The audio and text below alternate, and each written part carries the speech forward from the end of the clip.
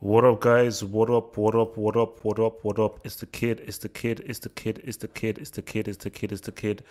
Double H trying to live, trying to exist, trying to stay alive, trying to do that main thing, trying to do that main thing, man. So we're here for the Saturday hangout, man. We're here for the Saturday hangout. Here for the Saturday hangout, trying to do our thing, trying to do our thing, man. So a few things to discuss here.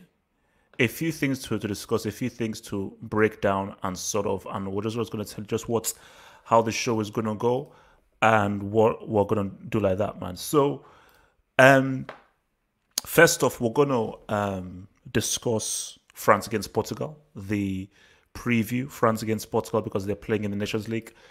I get it, Nations League is just trash. No one cares about the Nations League, but just for argument's sake, it is a big game and we wanted to discuss that.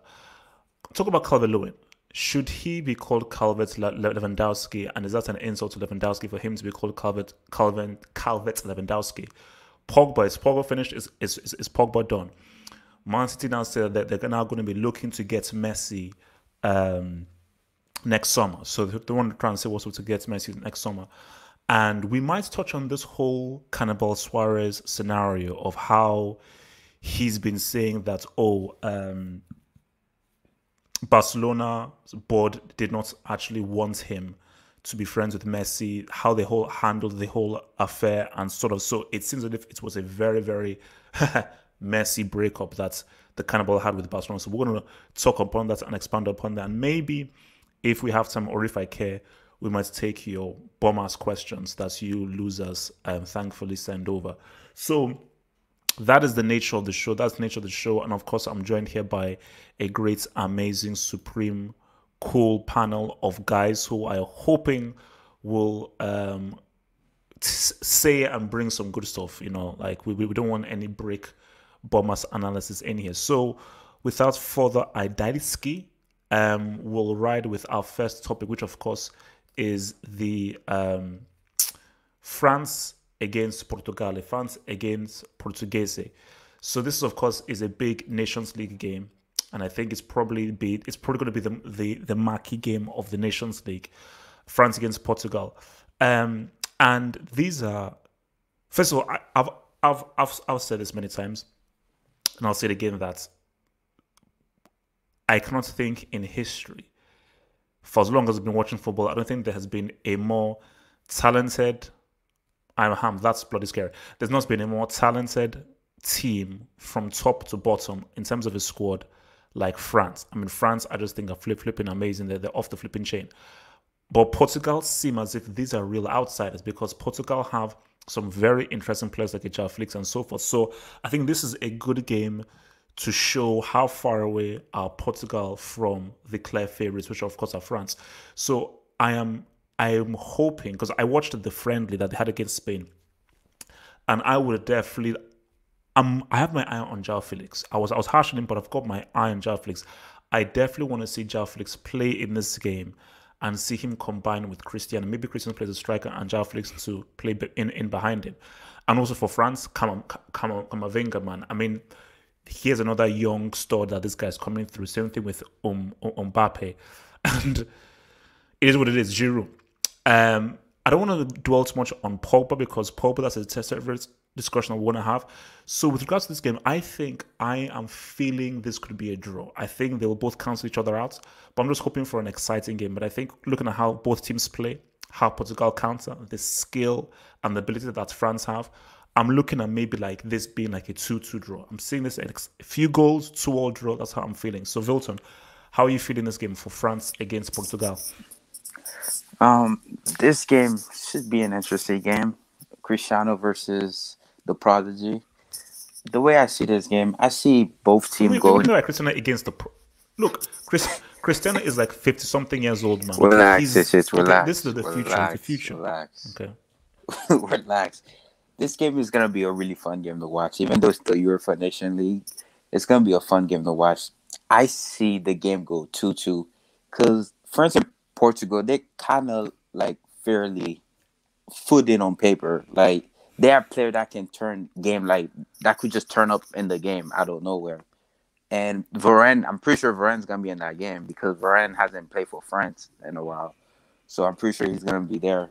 But the way I see this game, I see France attacking Portugal backline a lot, and I can see CR7 one of the countering and scoring. It all depends how Felix gonna play.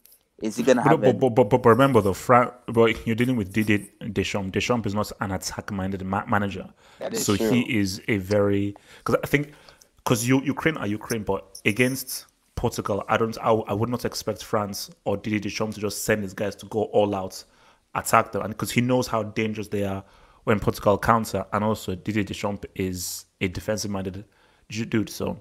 Yeah, I don't blame him because he has the best defensive line like that you can have. Like he does.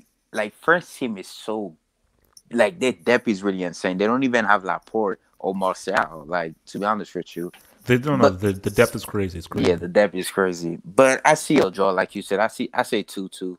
Cristiano might score a brace, and the Prodigy might get one, and Giroud might actually score in this game. I actually see Giroud scoring in this game. Okay.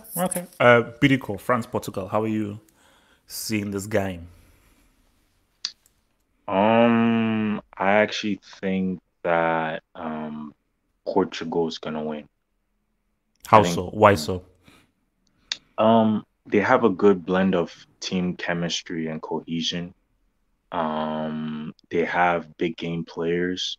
I'm not saying France don't have big game players, but I think Portugal have a lot of big game players. And I think, for me personally, I think Fernando Santos is a better manager than Deschamps. That's how I see it. Now, yeah, I think it's gonna be either I think it's gonna be a Portugal win or a draw. That's how I see it. Do you have a scoreline? To be honest, I don't want to give score. Like what I know is I think it's gonna be a draw or a win. But what I will say is, yeah. Like what I will say is, France isn't that strong. I mean, I know they have a good team and so forth, but a lot of times they try to sit back and play on the counterattack. And you can't do that with Portugal. You understand what I'm trying to say? Because if you do that, Portugal is going to keep on attacking you and eventually find a way to get the ball inside the net. So, Camavinga, yes, he's a good young player. Okay, I give him credit for that. But I still think that Portugal have a really good young crop of talent coming up. That's how I see it. So, yeah. Okay. Undisputed, man. Portugal, France, man. How do you see this game? Well, it should have been a good game, but I don't think it will be because both coaches are quite negative, in my opinion. Given the amount of talent they have, they're both really negative. I watched Portugal against Spain, and they looked awful, to be honest. That midfield, I think it was Neves, Moutinho, Renato Sanchez. It was just terrible. At least in the first half. I didn't see the second half, but... And as for the score, I think Portugal will shithouse a 1-0 win. I think Fernandes will dive. Cristiano will score the penalty. That would be my guess. And yeah, also one more thing. You said this is the most talented squad you've ever seen. Yes. I think man for man, starting 11, this team doesn't sniff Spain 2010. Doesn't even sniff it. I said squad, not first 11 squad. Spain 2010 had David Silva on the bench. Just saying. He David Silva and who else? Fabregas was on the bench. No, he wasn't on the bench. Yeah, no, it wasn't on the bench. 2010 he was on the bench. I think 2010 was on the bench. But wait, my thing is the depth. You're giving me Fabregas, you're giving me David Silva. Okay. Camavinga, look at how people are preaching about him. Benzema isn't even really making this, making the team. Martial doesn't even make the team. Laporte doesn't even make the team. Zuma doesn't even make the team. Upamecano doesn't even make the team. I think Ribery hasn't made the team for 10 years. Upamecano got injury, HH. Wait, no, but I'm saying that even when he's fit, he doesn't even make the team. Are you saying this France team is the greatest talented team you've ever seen? Is that what you're telling me? In terms of squad, in terms of 06 Brazil? Over 06 Brazil? Are you listening to what I'm saying? Squad. It's like if people are... There's a difference between your first team and squad. In terms of your first team, nobody is sniffing the 06 team, 06 Brazil, 98 Brazil, 2000 Holland, 2010 Spain. Squad, i.e. the amount of talent you can pull from. I think Spain has more depth in midfield. Spain had more depth in midfield. France has more depth in defense and attack, I would say. Yeah, also, Spain had... Yeah, sorry. No. But as you said, if we're not doing it by numbers, you just said Spain had more depth in midfield. I agree with you. But France have more depth in defense and attack. So really, that's really more numbers. So I'm saying Spain had a better goalkeeper too, I would say. For sure. But the amounts of people that, high quality people that aren't even making this. Put it this way: was there anybody as good as Benzema who didn't make the team for Spain? Not that I can remember. Who wasn't even in the squad? Was there anybody as good as Benzema or Laporte who didn't even make the squad for Spain? Was Torres there in 2010? No, I think he was. He was. Yeah, he was there in 2012. I think he was there in 2012. So, it's like that France squad. I mean, yes, that Spain squad was good, but the France squad, I mean, like the amounts of talents they have, both specifically young talents, is insane. And I didn't even mention the flipping Us. All right, LB, give it to me, man. What are we saying for France and Portugal? Yeah, I'm certainly looking forward to this game, despite the fact that it's a Nations League, almost like a friendly match. Two quality sides, replay of the 2016 Euro final. I think it will be a 2-2 draw. I think we're going to expect to see some goals, hopefully a high quality game.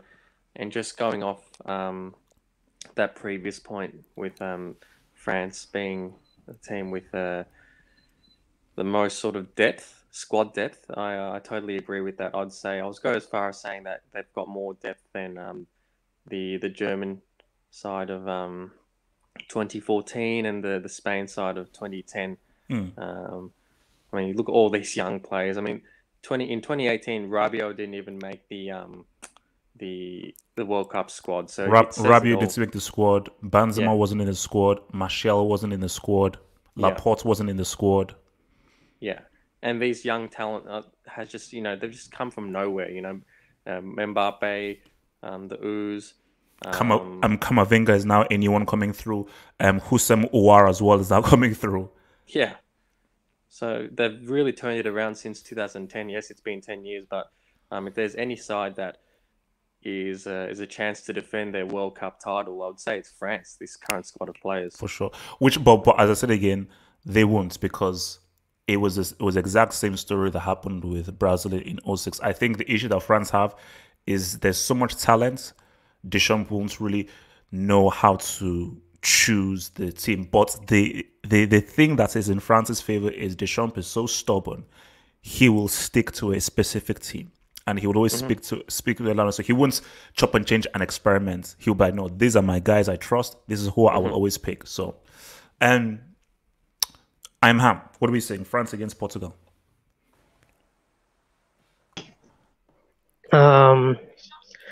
I think Portugal's going to win. Wait. What the hell is this? What is this? Hey man, we all suffer through I'm just going through a hard time, man, after what happened to Liverpool, so I just need comedy in my life. Great film and great performance anyway, but I mean not Solskjaer, the guy's a clown, but the actual Joaquin Phoenix. Okay, look, France against Portugal, talk to me.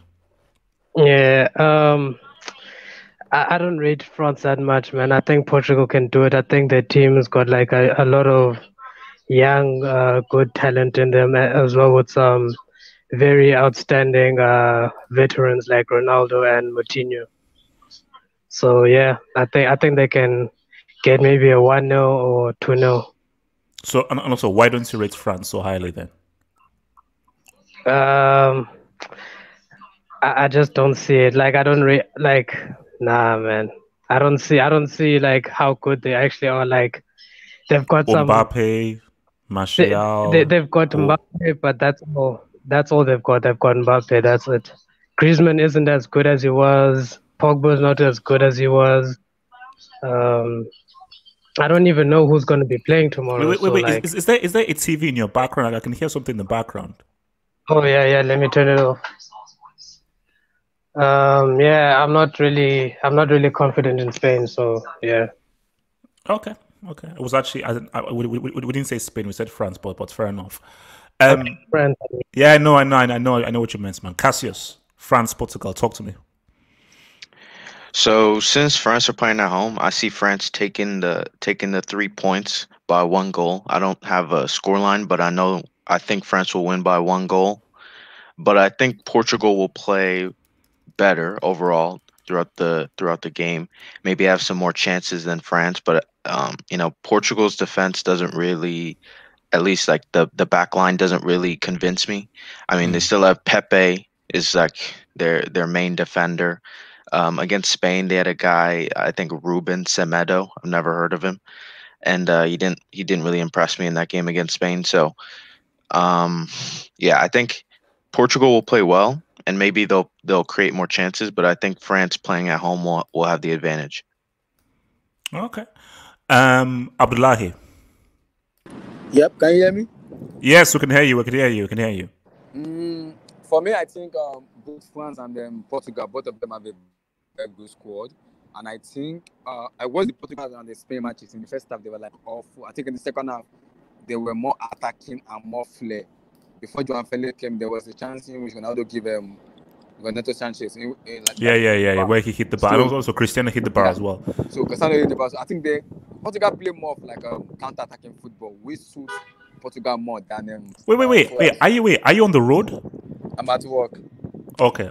Carry on. So which fits Portugal more than Spain than France, because France like to play more like free flow. But I don't trust them. What's called the champ to play free flowing football. I do not trust that guy.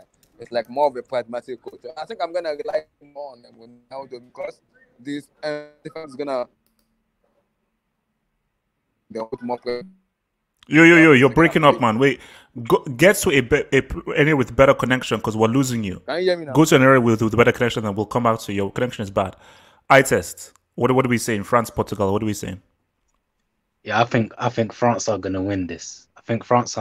And I do agree with your point that this is probably of all time the best ever squad, because a lot of people are mentioning Spain, but you have to remember Spain was only in midfield. They had no strikers. France is literally, they have depth in every single position. Defense, they have Varane and Umtiti, and then after that Laporte and Longley, and then after that Upamecano, and then and Zuma. Even in midfield, and Zuma. Kempembe. France is literally in every position. They have depth. Spain was just in midfield, so yeah, I think France are going to beat Portugal, and yeah, I do agree there. It's probably the best depth I've ever seen. So you don't give Portugal a chance? Don't you think that if he starts João Felix, Bruno Fernandes, and they force France to come at them, that you don't think that they could maybe counter them using João Felix and Cristiano? I don't think so, because you said earlier on, this is the best ever Portugal team. I think. No. Best Portugal team was Euro 2000. That was the best team. These guys are pretty good, but I still say the best team Portugal had was that Euro 2000 team. Yeah, but anyway, for me, even France's second team and third team would probably smoke this Portugal team. Like France, yeah, I think they're gonna win. They have too much talent for them. Okay. So so that's the thing. Again, for me, I still say it's probably going to be a 2-2 draw for me personally. I think it's going to be a 2-2 draw. So very briefly, because I think some people mentioned that England are also playing Belgium, which I think is also going to be quite an interesting game as well. England against Le Belgique. So what are we saying for England against Belgium? So just very, very briefly, for me, if for me, England, Belgium, I see Belgium edging that 2-1. I mean, anyone can jump in. England, Belgium. Belgium's gonna win comfortably. I see KDB have a field day because I just don't trust the England team. There's just something about the England national team. Well, I can't. Well, I can't really say that because they made it to the semifinal of the 2018 World Cup. But I just see Belgium edging it because this England team is just so. It's like there's no chemistry there. I don't know how to like say it. It's just when you watch them against that. It was what last month I think in the UEFA Nation League. They were playing against this team.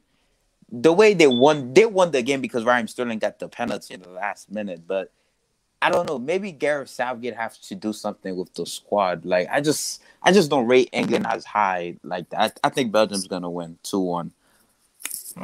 Okay. And so who else? Any thoughts? England, Belgium. I don't understand why England keeps playing 3 at the back.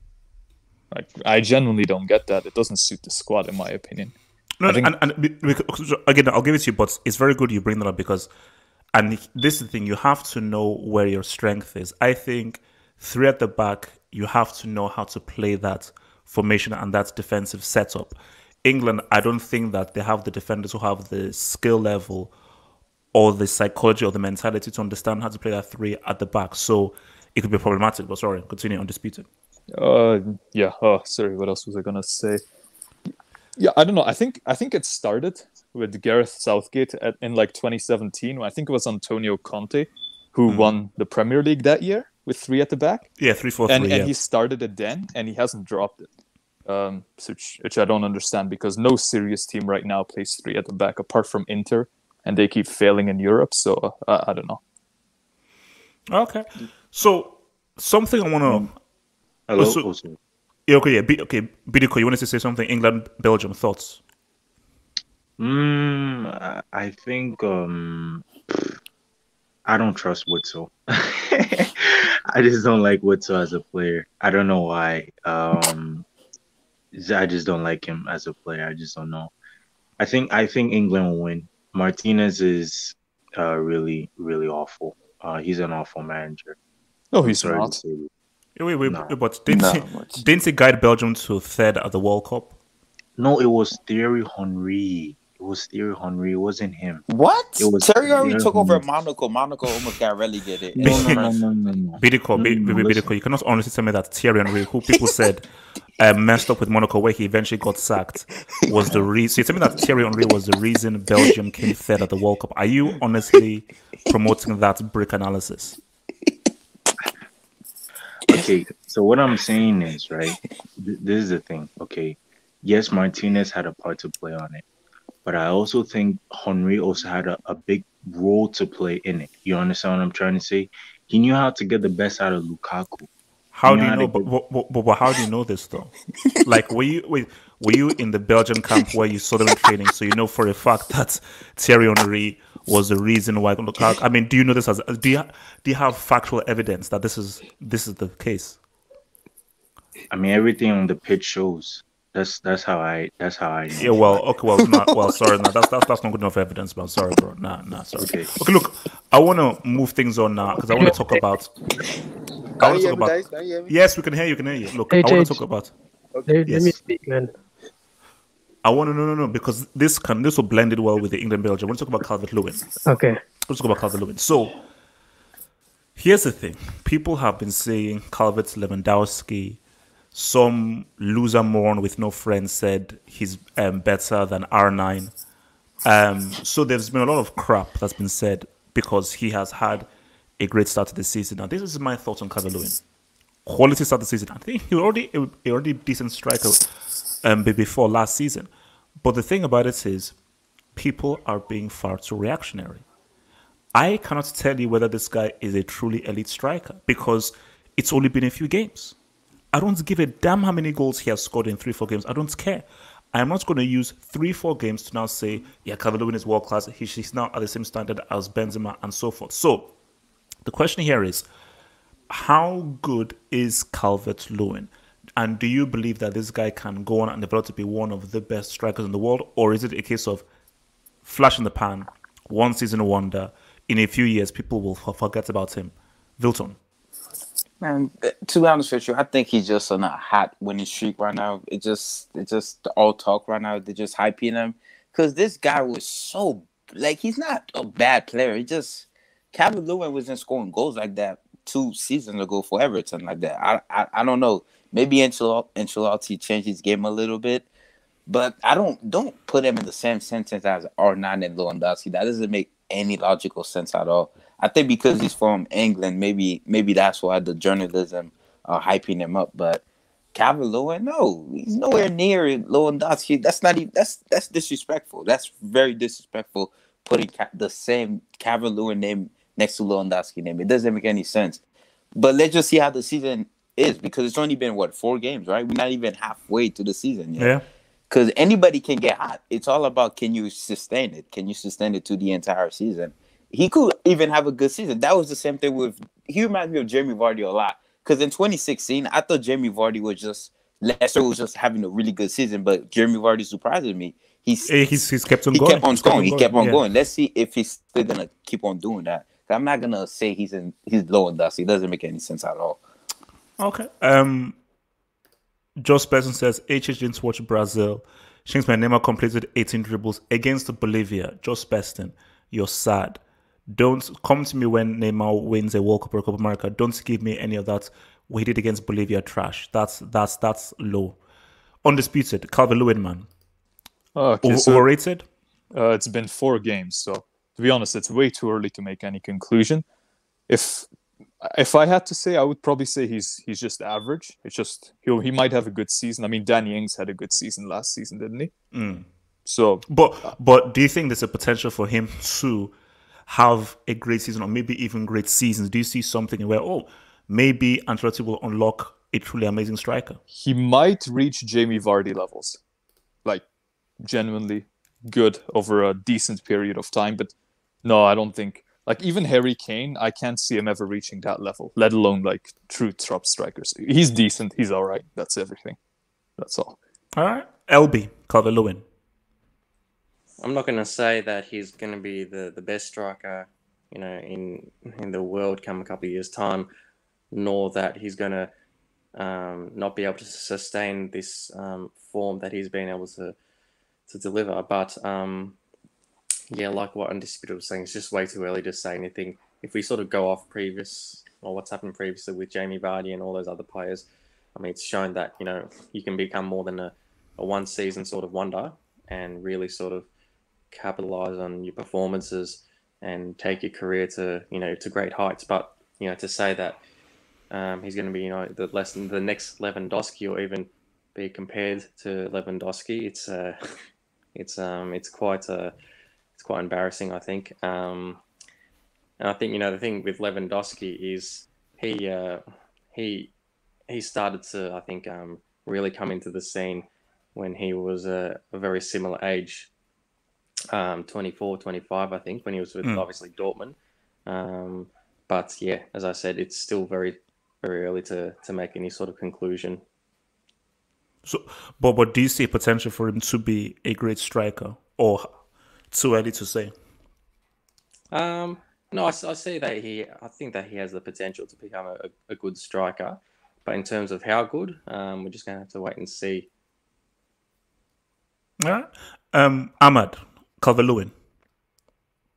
I agree with whoever said that that is similar to Jamie Vardy. I feel like it's just like if Vardy had reached his 2015 form at a younger age, I feel like it's going to be the same type of thing. And I mean, for him, it's going to be a struggle, because is he going to start in front of Harry Kane and all that? And I don't think England can play with 2 strikers, so I don't really know. I don't know what the fuss is about him, but I think he's pretty good. I think just because he scored 13 goals last season doesn't mean much, because he's still like 21. Because I know he was playing in the Under-19 World Cup like 2 years ago, so he's pretty good. So, what kind of season do you think he'll have for Everton this season? Do you really think that he can end up near the top of the goal scoring charts, or next 6-7 games will go on a barren run and they will just say, hey man, look, everybody just overreacted with how we were rating this dude? Or do you think, no, this guy can actually be a pretty damn good striker? Nah, I mean, I think he can get 20 EPL goals this season. So that's like what, top 5 most likely. So that would definitely be top 5 EPL strikers this season. Okay, all right. Abdullahi, Calvert-Lewin, man. Is he worth the hype? Dominic Calvert-Lewin is a very good striker, though, but we don't kind of rate him that much. I think I remember the interview Calvert-Lewin made. He said they want to make him Filippo Inzaghi of AC Milan. I was like, during the Inzaghi era, there was offside, but there was no VAR, there was no this technology though. So we have to chill about a little bit of Dominic Calvert-Lewin, but it's been really good. Last season, I think he scored 19 goals. I'm not sure. I need to check. I'm not really sure. I'm not sure how many goals he scored last season. It was really good last season. I think this season it's been. We lost you, Abdullahi. We lost you, bro. Can you hear me? Yeah, we can hear you. Go for it. Okay. I said we have to wait and see how consistent it can be from now that he's been scoring goals now till the end of the season. We have to wait and see. But Ancelotti is doing a very good job. He's kind of building Dominic Calvert-Lewin very high. Like I'm impressed with the way he's playing Calvert-Lewin with what's called James Rodriguez together and Richarlison now. So how good do you think he can be? What do you think his ceiling is? What do you think his ceiling is? I'm gonna say 23 goals this season. Okay. All right. Okay. BD Calvert-Lewin. So I think I need to see him in the Champions League. That's not happening this season. No, it's not happening this season. But what I will say is I need to see him do it against big clubs. Mm-hmm. I need to see him do it in the Champions League. They and play obviously, Liverpool next week, so then it's gonna show himself. Yeah. I know they play Liverpool, so he needs in a game like that show me. Yeah, that's a big game. So he needs to. Those are the games. So he needs to show up in those big games for you to give him some respect. For me, that's how I see it. I also think that in the Euros too, if he can show something in the Euros, that would be amazing. But again, currently right now, I mean, it's so early in the season, HH. There's so many games to play for. So, I think it's just too early that we put the hype on him because, he might even end up as a one season wonder and then next year, or even like just go for a good run for, let's say 10 or 13 games. And then the rest of the games, he's just awful. So yeah, that's how I see it. Now, AJ, I have a question. AJ. Yeah. Yeah, people are saying he's going to be a one season wonder, but I can't think of a recent England striker who picked up form like all of a sudden and then just did, because he's English. It's not like he's from a different league and he has to adapt. It's like Harry Kane. At one point, we thought Harry Kane was going to be a one season wonder. Then we thought it was the same for Jamie Vardy. But the only one I could think of is like Ricky Lambert, which was ass. He was ass. But what about Charlie Austin? Charlie Austin too in Southampton. He had, I believe, 15 games in scoring run. Yeah, no, but also my thing is, let's see what Danny Ings does this season. Because Danny Ings was very prolific last season. Now let's just see, because for me, I feel that Danny Ings is a one-season wonder. I don't consider him a multiple-season striker. But as we've seen with Hurricane, this has been probably one of England's best strikers since Shearer and Owen. How many goals does Danny Ings have to score for you to not think he's not a one-season wonder? Oh, for me, I mean, you need to, at the very least, get 15 to 16 goals, at the very least. 15 to 16 goals. So, because then, if you're consistently getting the 15, 16, 17, which is what Kane, Aubameyang, Aguero do, then I know that, you're the real deal. So, but if you end up with 10, 11 goals, 12 goals, and I'm like, okay, maybe that season was just, you just popped off that whole season. Remember the hype they were giving to Pookie from Norwich? I was hyping him up as well. Pookie, I know. I'm Ham. Talk to me, Calvert-Lewin.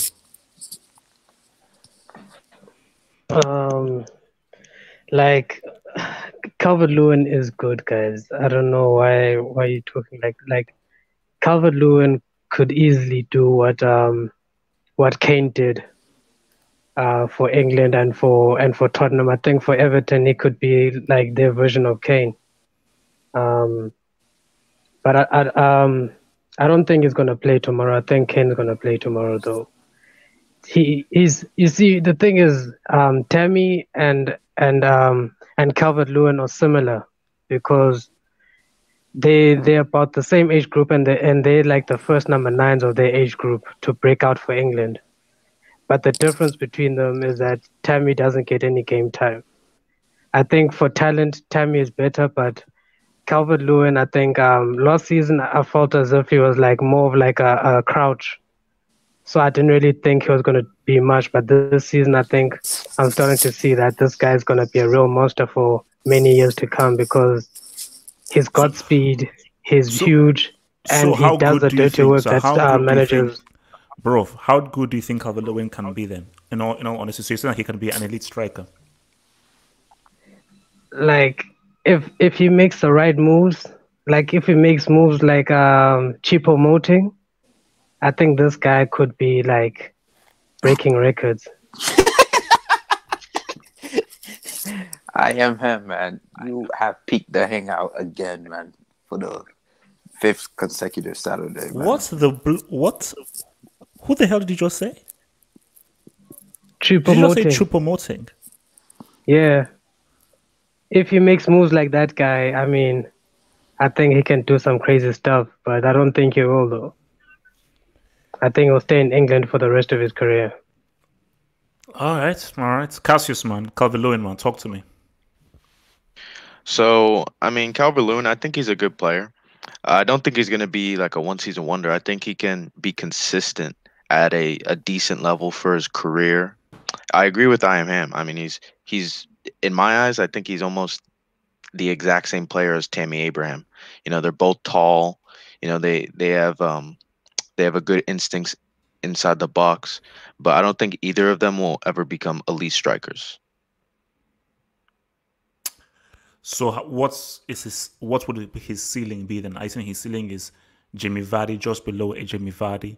So you're saying like he'll never be a world-class striker? No, he won't. I think he'll be like a consistent player in the Premier League. Let's say he stays at Everton for his entire career. I think he could probably average like 10 to 15 goals a season, something like that. But I don't even think he'll get to like Jamie Vardy levels because he's good in the box, he's good in the air, but I don't really see anything more than that. All right, I test. Wait, H. Yeah. Yeah, I have a question for you. You say you got to win the World Cup, right, for you to be a horseman for you, right? Okay. Let's say Calvert-Lewin becomes top scorer in the 2022 World Cup and he wins the World Cup with England. Would you put him as a horseman? No, because I then have to look at his whole entire career. Okay. It's like, why isn't Iniesta a horseman? Why isn't Xavi a horseman? So that's just the requirements, but then it's about how good are you as a player? What has your impact been throughout your entire career? So, because then I could just make Abeloa or Stefan Givash horseman, which is never happening. So, or Ramos. Yeah, I test. Calvert-Lewin, man, can he be a goat? Go. Okay.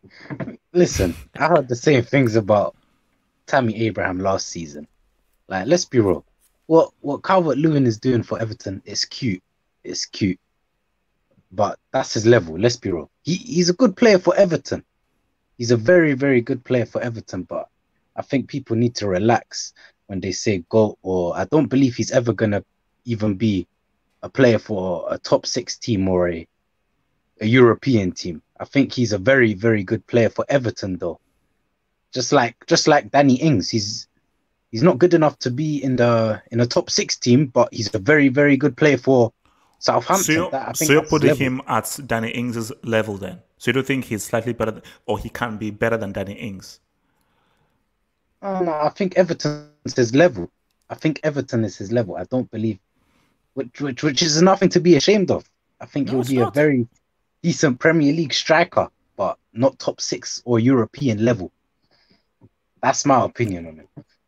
Okay, all right. So let me just take a few of these super chats. Can I say something? Wait, easy. Well, let me just hit the super chats.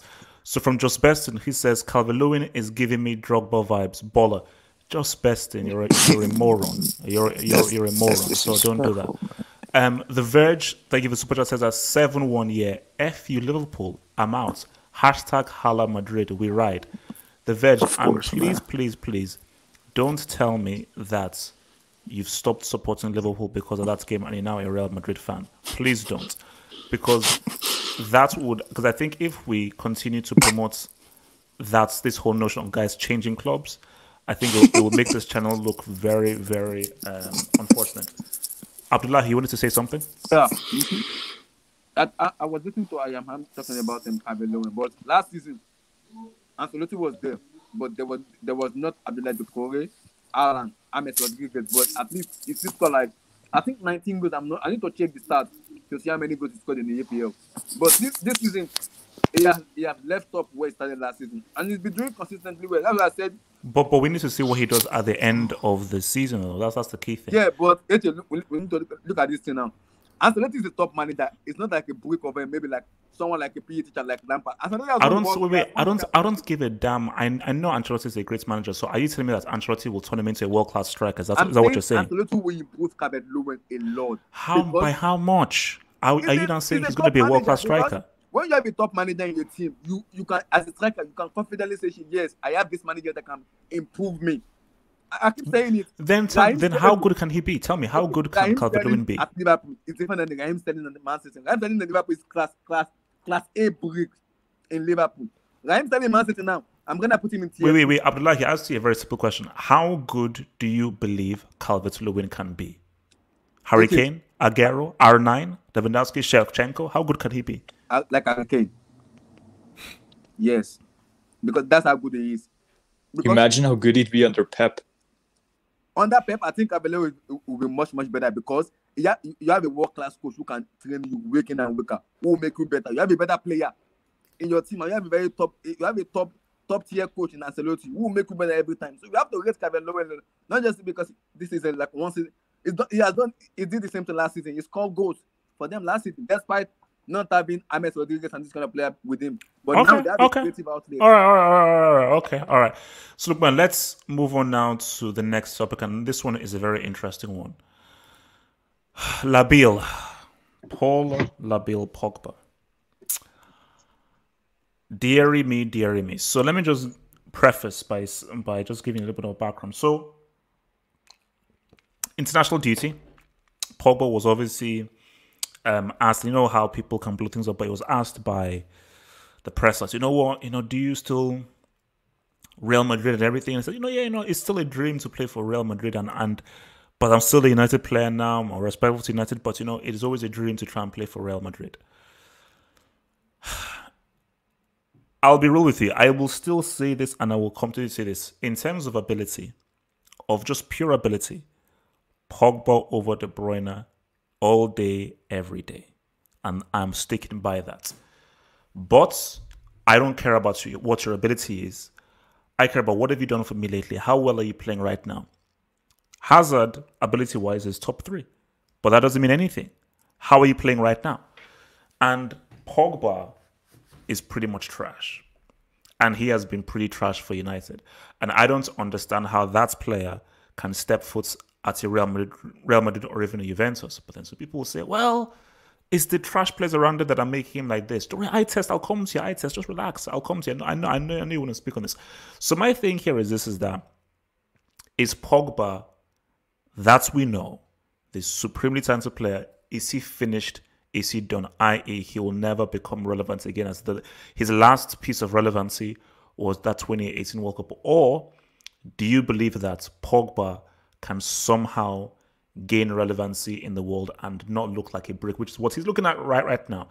And if he used to become relevant, what do you think he needs to do? Does he need to force him move to Real Madrid? Does he need to force him to Juventus? Does he need to get Ole Gunnar Solskjaer sacked and a proper manager? Where do we stand with Pogba? Because I am worried. I am worried that this extremely talented player might be done and finished. Wilton, Pogba. Pogba is an interesting breed because I've said it when he was at Juve. How you go from going to the Champions League in 2015, you go to Manchester United with a club that has no vision, that had no plan of sort of anything, but you join them because of the brand, because how big they are. Now your coach is a brick because he scored 99 game winner in the 1999 Champions League final because he scored that. The Manchester United fans think he's the savior that's gonna reverse all their damage. Pogba, to me, I still pick Pogba over KDB. KDB, you never been in a CL final, World Cup final, Euro final, so don't talk to me. Show me your medals. But what is the issue with Pogba though? Is it that he needs to leave United, or is it that he needs just to leave playing United? badly? See, if Real Madrid were to get him on loan, I would love to see what he does. If we can get him on loan, because I don't want to buy Pogba right now. I would rather loan him and see what he does with us. But at the same time, though, do Real Madrid, do we really need Pogba? Because we're looking at Covenga right now. We have Valverde. We have Isco. Madrid is still playing pretty good right now. Madrid, obviously, we're going to replace Madrid, but I wouldn't mind having Pogba on my team. Pogba is a really talented player.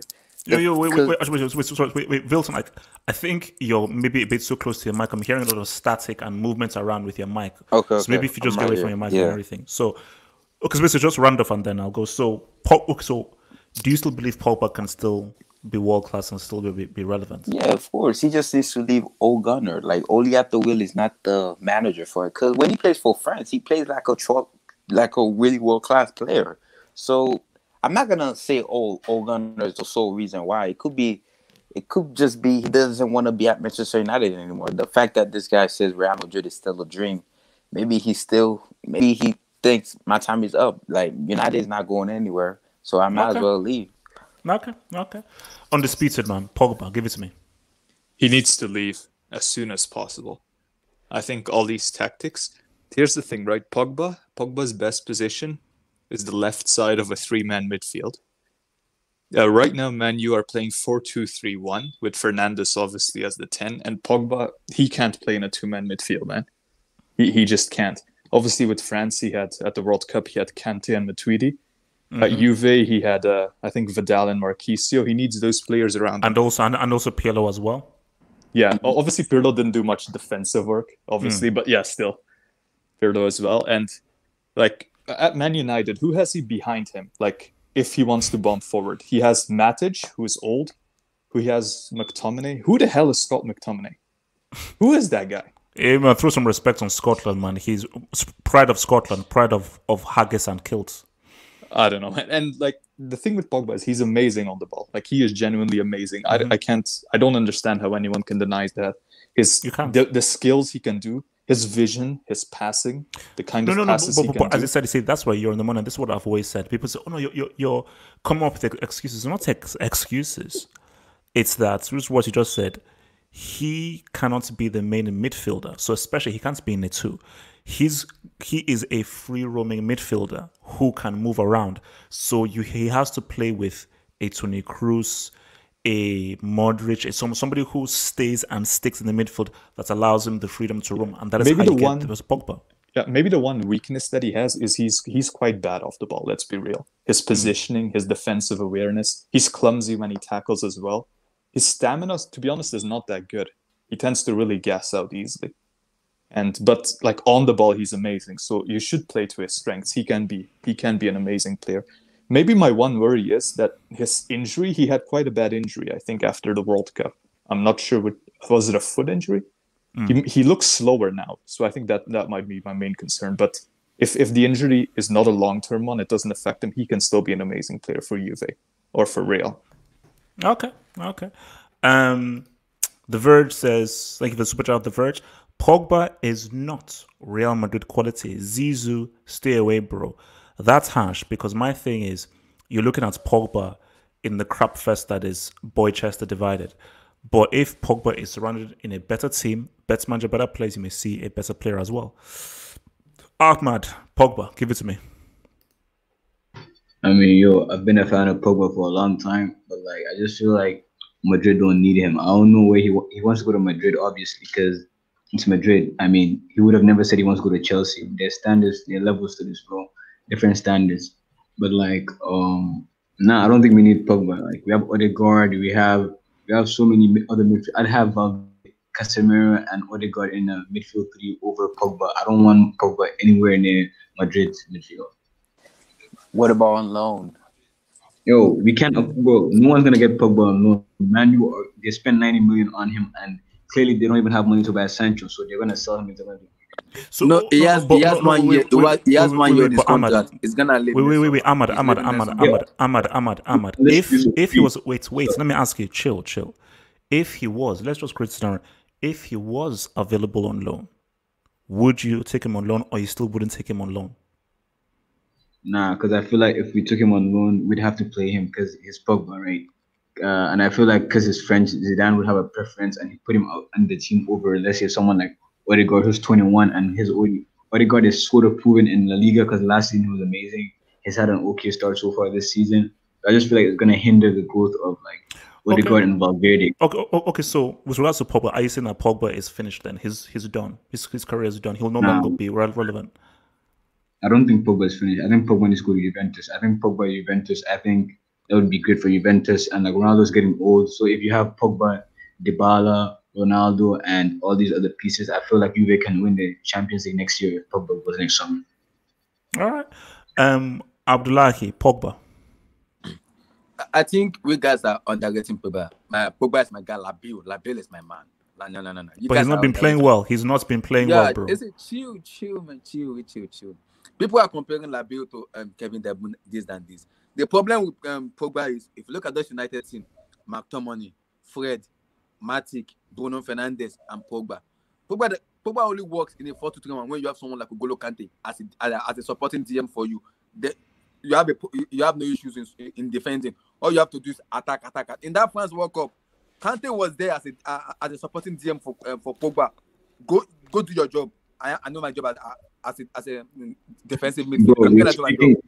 You're speaking like Pogba was MVP of the World Cup. Pogba was good, but he was the best player on the France team. The reason he was good in that World Cup, when you have N'Golo Kante, for me, when you have Kante in your team, you don't even need to worry about it.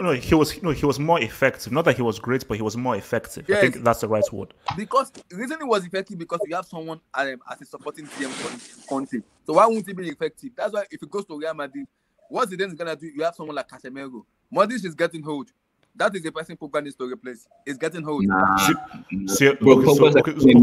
Wait. So you're saying Pogba, Toni Kroos, and Casemiro? Absolutely. Yeah, because there's creativity in that team. When you have creativity of them, Toni Kroos, you have Labille, and you have Casemiro. No. But Ahmad, let's be real. Are you saying that in 2020, not 2018, not 2017, in 2020, you would still take Modric over Pogba in that Real Madrid team? I'm not even talking about Modric. I'm talking about Valverde. Have you guys watched this kid Valverde? I have watched him. Yeah, I have. Yeah, that's what I'm saying. Wait. So Ahmad, so in 2020, we're taking Modric over Pogba. You're taking Modric and Fede Valverde over Pogba in 2020. I'm taking Valverde over. Dude, Modric is finished. Modric is finished. He's done. Modric is still playing at a high level. He's done. He is done. What? Modric not been at a high level? No. Modric in the same as he used to be. But in 2020, he's better than Pogba. I'm sorry. No. Did you see Modric against Man City? He looked like an old man. He looked like an old man. Wow. Dric in 2020 over Pogba? If you ever play Wait. What is that? Okay, sorry, Abdullahi, go for it. I think the issue with Pogba is Ole Gunnar Solskjaer himself, because we need to understand what formation is Solskjaer himself playing that fits in Pogba. We keep saying Pogba this, Pogba that. Solskjaer is playing the 4-2-3-1 formation. Where do you expect what's called Labille to play? He can't play in the two midfield. He has to play in the 3 midfield. If you want to play in the 2, you need to have a static midfield in Matic. And Matic knows how to defend, but does he have that athleticism? No. So when you want to play, you need to play Pogba in the right formation, in his right system for him to work. That's why I said he needs to go to a place. Ahmed already said it. Maybe someone like Juventus, when you have Andres Pirlo there. So Pirlo has ways of playing Labille. So Labille will thrive very well much in Juventus than in Real Madrid. Because the way Pirlo play in what's called in Juventus is a free-flowing football, free-playing pass. That's how Pogba works. Okay, Pogba doesn't work in the organizational system. It's not gonna work. Okay. Wait. Let's get guys. So Bidiko, give it to me. Where do you stand? Which way? Before I go to you, Bidiko, let me just hit this. So from Magrabatso, thank you. He says HH, thank you for the super chats. HH, you said the same about Fat Hazard. That's very harsh. Don't overrate Pogba. Better players at Madrid or not, he isn't as good as you make him out to be. My friend. Wait. Let me respond to this guy, man. I have acknowledged, as of right now, Pogba does not look good. If you're telling me that Pogba is not a highly talented player with the ability to do crazy, amazing things, you're hating. And I could be wrong. But United under Solskjaer, that is a crap fest. It's a total crap fest, and he's not playing in the right role. If he's played in the right role with the right players around him, Pogba is an asset you cannot deny. So you telling me that if you put Pogba in a well-functioning team that has a strong central midfielder and he's allowed to roam and free, he will not help you to get goals, score goals, and produce goals, you're smoking reefer. You are smoking reefer, and you're just hating. Bidiko, Pogba, where do you stand?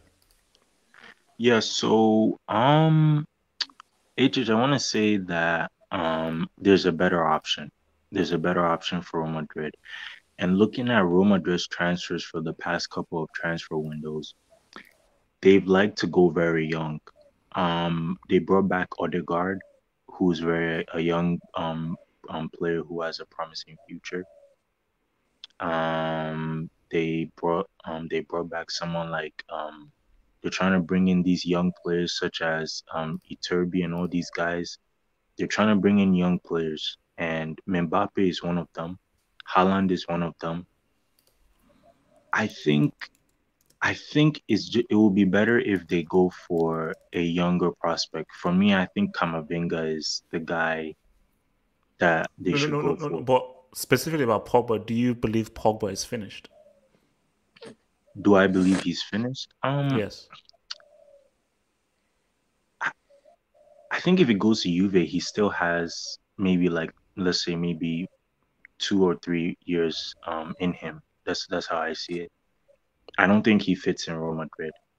I think if you want more years and if you want a better deal, this is coming from a Dortmund perspective. I think Camavinga is the best option for Real Madrid if you want more years in the team. So, so in your view, where do you stand on Pogba then right now? Then do you still think that he's still useful, can be useful, or he's finished? I think he's still useful. I think he's still useful, but he has to be played in the right team, like the right system. He has to be playing around the right surroundings, basically.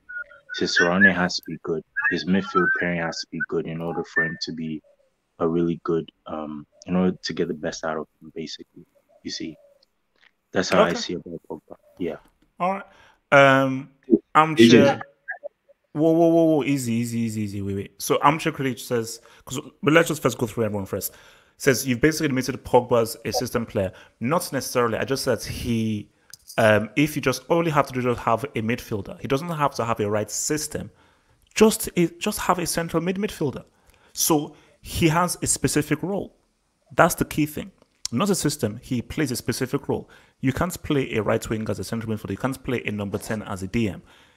Pogba is a box-to-box free roaming midfielder. He's not a central midfielder. He's been played at Man United as strictly a central midfielder, which is not his strongest role.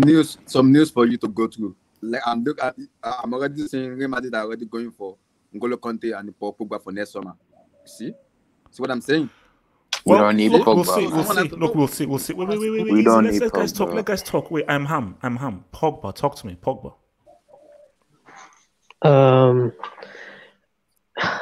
Pogba for me, like, is he like a special player anymore? I think the time for Pogba to maybe be a Ballon d'Or winner is over. I think the last time Pogba was good was under Mourinho, and the last time Pogba made me go wow was when he was at Juventus. I don't think he was that good. I don't think he was that good, to be honest. For me, good World Cup players don't make good club players, don't always make good club players. But yeah, Pogba, this guy, like when United got this guy, they were buying a Ballon d'Or player. They were replacing Ronaldo, 80 million to fix for not replacing Ronaldo. That's why they bought this guy. And it went well, but then they came second, and everybody just lost their minds by the fact that they came second. So, the player, I don't think the player has really taken his career seriously enough. So basically, from what I'm hearing from you, is that you're saying that Pogba is finished. He's done. He'll no longer be world class ever. He may be world class, but I don't think he'll ever be a player where a team has to build around him. I don't think we'll ever see his best in that case, because I feel like he's that type of player where if you build around him, that's the only way you can get the best out So of basically, it. you're saying that his best days are gone. So if you're saying his best days are Yeah, gone, then there's no point in Juve yeah, or Real Madrid going in for him. yeah. No point at all. Like his levels, like maybe if he's not gonna be a squad player, his levels is like Arsenal, Lyon, like yeah, teams around Man United's level. Okay. Cassius, talk to me. Pogba. So, I mean, at this moment, in this moment, Pogba doesn't deserve to move up to like a Champions League contender. He's playing for an average United team, and he's not making a difference. With an average team, if you're that good as many people say, it would be easier to But everyone has like been put trashed, yourself. though. Because in fairness to your point, because I get your point, but in fairness, everyone's been trashed, and it is very difficult to stand out when the system and the coaching and the managing is all complete brick. Yes, but if he's extremely talented and all this, then at least stand out. I mean, he's one of the worst players. I mean, in that Tottenham game, I mean, the 2 goals in the second half. I mean, it looks like he's thinking about. I don't know what he was doing. Maybe it's because he had an injury on his arm. I don't know, but yeah, similar to Griezmann, I think both of them, to regain their relevance, they need to ball in the Euro next year, because that's that with France, that's where they have shown their best performances, and both of them are kind of not in their best moment. So that'll be a big moment, and I think then we can see whether Pogba has become irrelevant or just a past player. So yeah. All right. Well, I test, man. This is the topic that you wanted, one that is close to your heart, man. Pogba, what's the deal here? Let's try and be as truthful and objective as possible. People have said that it's the team. He's in a crap team. He needs to leave. Others have said, no, it's not about the crap team. You're just not that good. And people have said, no, you're not even good enough to even make an effect on a Real Madrid or Juventus. So where do you stand on this whole Pogba thingy? For me, if you look at Everton, when they got James Rodriguez, who did they also get? They got Decore and they got Allen. So they could get the best out of James Rodriguez. Yeah? They made the conditions just right so that they could get the best James Rodriguez possible. We bought Paul Pogba 4 or 5 years ago, and we still. Yo, I test, we lost you, bro. I test. This is not Pogba's position. Paul Pogba is a number 8. He's a Mazzala. The Mazzala position on the left-hand side of midfield is his best position. Yeah. When we got Paul Pogba, we should have got a CDM, someone like an Ndidi, that will break up play, and then someone next to him. I'm sorry, sorry. I let him land, man. Let him land. Yeah, and also someone next to him that will control the play, maybe like a Tony Cruz. If we did that and played Pogba in a number 8, yeah, we'd get the best Paul Pogba. For me, a lot of people are comparing Paul Pogba to Eden Hazard and saying if he goes to Real Madrid, is going to end up like Eden Hazard. He's got the talent, but he's not got the attitude. But no, that's not true. Pogba, for me, he has an amazing attitude. He's not like Eden Hazard. Paul Pogba's a victim of being in a wrong system, wrong team. I've never had any questions about Paul Pogba's attitude. Every time he comes back from a holiday, he's always fit. He's always the fittest person on the pitch. He's just never been used correctly.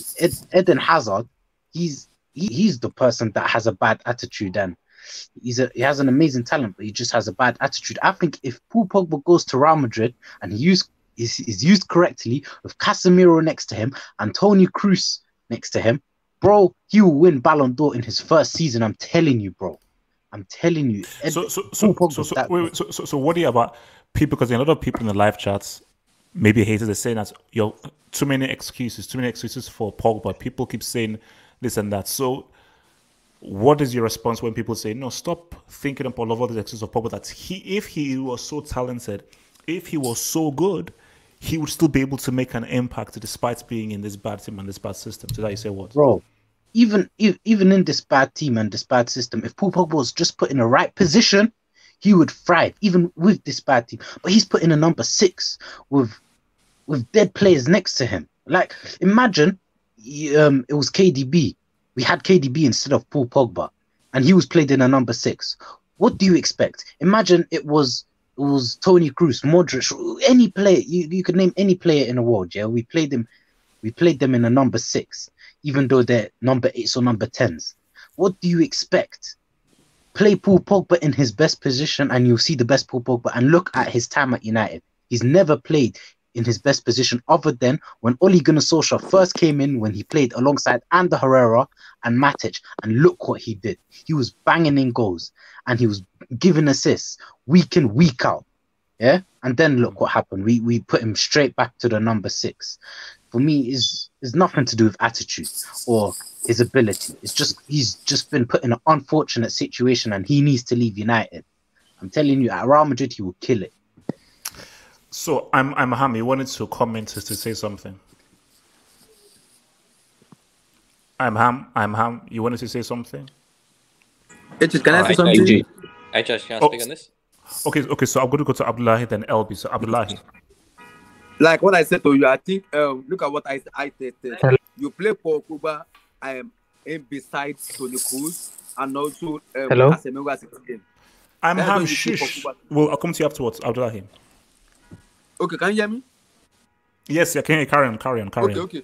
Like what I said, I was saying the same thing too. That the player that need to be taken out of Real Madrid is what's called Luka Modric, because that is where Pogba play. So you play Pogba beside Toni Kroos and you play Casemiro as a DM. Then everybody is gonna see the real Pogba. We keep slating Pogba. It's not even playing in the right system at all. It's been playing as a number 6 as a DM beside what's called beside Matic. You don't play Pogba there. You play for further forward. Your job is telling go there and score goals and assists. Let the other guys do that defensive. Pogba is like Muziola. Like what? It's perfect. He's a very good player. I keep saying it. I rate Labil high. He's very good. Very good player. Okay. All right. Okay. Too much. Way too much. LB. Yeah, I think Pogba's far from finished. He just needs to find the right system, go back to either Juventus or go to Real Madrid. And there's been so much talk now for the last 1-2 seasons that he's going to go to Real Madrid or go back to Juventus. But the fact of the matter is he has to do it because he's getting obviously heavily criticised for not being able to perform at United. And I mean, the thing with Pogba is if he does go back to Juventus, he's just got to sort of be mindful of the fact that the Juventus team has changed so much since 2016, 2017 when he left. No Piolo, obviously, he's coaching now. Vidal's moved on, so there's been some changes to that team. And did he play with Dybala? Yeah, he did. I think 1 year. Yeah, they were like close friends. They were like really good friends. Yeah. They were really good play friends. With Dybala, Okay. So just round off LB. Round off your points. So we can move.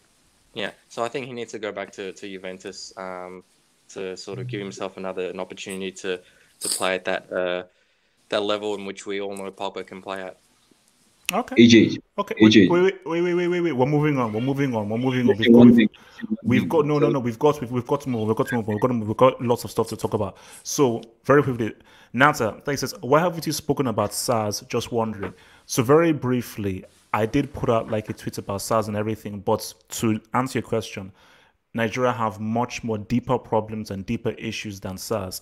So, and I'm sure Abdullah can back to me on this, is that if you're telling me that you're only going to retweet and hashtag SARS, but you won't retweet and hashtag the NEPA, the electricity, the corruption, the poverty, the bad roads, and so forth, then I think we have issues there, because there are other bigger issues than SARS in there. Too much stuff is going on in Africa apart from SARS. A lot of things going on. Yeah, as I said, look, SARS, it's just that it's the cool trending thing to have, but there are other deeper issues that won't get the same hashtag trend. No, it is what it is. So look, now, a rather biggish story. So, we had this crazy summer of Messi. Was he going to go to Man City? He's not going to go to Man City, blah, blah, blah. Then it ended up not happening. So there are many moving pieces with this story. So let me start off by saying Man City have said that they feel they have the funds and they have the money in order to get and to buy Lionel Messi next summer. and they said they have the proper package. Let's even go even deeper. And I think obviously we'll sort of touch upon this afterwards, but just to connect the stories, the cannibal has been saying some stuff when we're talking about Barcelona, but he says that if the board changes, Messi will stay. We now know that Bartomeu, there've now been enough signatures that have now been registered, which means that a vote of no confidence is going to take place. So he can be voted out before March. So there's a lot of stuff to really digress and really look through. And here's my thing. My thing is, I really don't know. But I'll say this to you. I feel there is more of a chance of Messi staying at Barcelona than him leaving and going to Man City. And I do feel that what he did in the summer was a flex.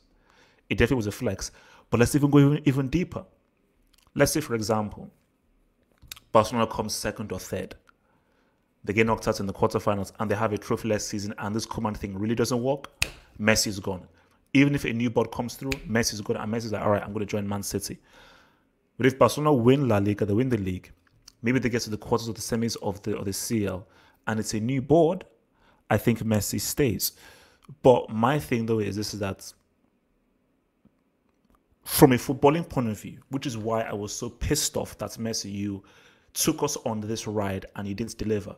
From a footballing point of view, I want to see Messi in Man City because I want to see, as much as I think it's a cheat code for Pep and it's a get out clause for Pep, because bro, win without Messi. From a footballing point of view, Messi in the Premier League, Messi with a new team with Man City, Messi with De Bruyne, Sterling, and so forth is an exciting thing to see. And also, it can then finish this whole notion that, Messi can't play or can't do well outside of Spain, which was always stupid. Of course he can. So, Wilson, do you believe next summer Messi will be wearing the sky blue, light blue of Manchester City, or you think, it's much more talk, he'll end up staying at Barcelona? No, I believe that Messi's not going anywhere. I've said it. Messi was just doing that to mess around with emotion. Messi's not going anywhere, man. Messi's staying at Barcelona. I don't know why they bring up that topic again. Messi wants to be in front of the media again for some reason. I don't know why he's doing that. Messi's not going anywhere. Manchester City could have bought Messi way before. Okay, so why are you so adamant that? So let me say this right now. If Barcelona finish trophyless, they come third, the team is trash, and it's still the same board, you still think Messi stays? Yes, I think he stayed. Why didn't he leave this season? Exactly. So I don't see. No. He can legally leave next summer because this summer he messed up the contract. But next summer, if he doesn't sign a contract extension, boom, there's nothing to even discuss. There's no release clause. Like next summer, his contract runs out. There is nothing to discuss. Because I just don't think he's gonna leave. Because Messi likes being comfortable. Messi doesn't like being like outside of his comfort zone. Even at one point. No. So I get that, but you're telling me they come third, they get knocked out in the quarterfinals. The team doesn't play too well, and the team doesn't finish with a trophy. He will still stay. I think so. I think he still say. Because even Lep said he rather have Messi finish his entire career in La Liga. So I just don't see Messi going to Manchester City. It would be cool. I'll be really excited to see Messi in a different league to end this narrative. He only plays in La Liga. That'd be pretty cool. But I just don't see Messi leaving. I'm sorry. Unless Koeman say, hey, you're not part of my plan anymore, man. It's time for you to leave. I just don't see Messi leaving. I think he's going to either retire at Barca or retire in Argentina. Okay. I'm sure to say that Man City shouldn't buy Messi. Defensive liability, no, that's not a good enough reason. Trust me, if Messi's on the cards, Pep Guardiola will create a scenario where they have people that give him defensive cover. Trust me, him being a defensive liability isn't a strong enough thing for City not to buy someone like Messi in terms of his skill and his merchandising. Undisputed. Yeah, I would love to see Messi in the Premier League, but I don't think it'll happen for a few reasons. Like, his family settled in Barca. He doesn't know any English, I think. So, also, no one's saying this, but Man City is worse than Barcelona. They have a worse team. Like, people criticize Barca A for what getting team? knocked out. No. People criticize Barca for getting knocked out by Bayern and Liverpool last 2 years. Man City got knocked out by Lyon and Spurs. Their Man City's defense is trash. Their midfield is overrated. Apart from De Bruyne, Rodri, I don't rate him. Gundogan is old. Like, Man City is not as good as people think they are, man. Like, people who think that Man City will automatically win the Champions League if Messi comes, nah, I don't think they will. They're not that good. They're not as good as people think. So, in your view, you're saying that Messi stays, Yeah, or I should think so, he'll so, stay. so, you think that Messi should stay and Messi will stay? He should stay. And if he really wants to, say Barca have a bad season, right? If he wants to leave, I don't see the point of going to Man City if he's so obsessed with winning another Champions League. Okay, okay then. Where should he then go then? If, let's say, Barcelona have a horrible season, it's a mess, things don't work. Where would you then advise him to go to then? You know what? PSG. Yeah, PSG. I would say so. Because if they have PSG in that final, they beat Bayern Munich. If they have Yeah, Messi if if Messi was in the PSG team instead of, say, they Di beat, Maria, they beat they Bayern beat in that Bayern. final. They might. Oh, do they? Yeah, dude, it was a Messi- close game, man. It They was a will, really they will. close game. Messi's not missing that goal. That goal Di Di Maria Maria missed a Messi lot not of chances, missing that. man. Yeah. Messi's not missing that. Oh, true. I mean, because look, Messi scoring the goal. PSG had their chances, man. They had their chances. Yeah. You know. Also, Man City, like, Pep's recruitment is awful, by the way. Just saying.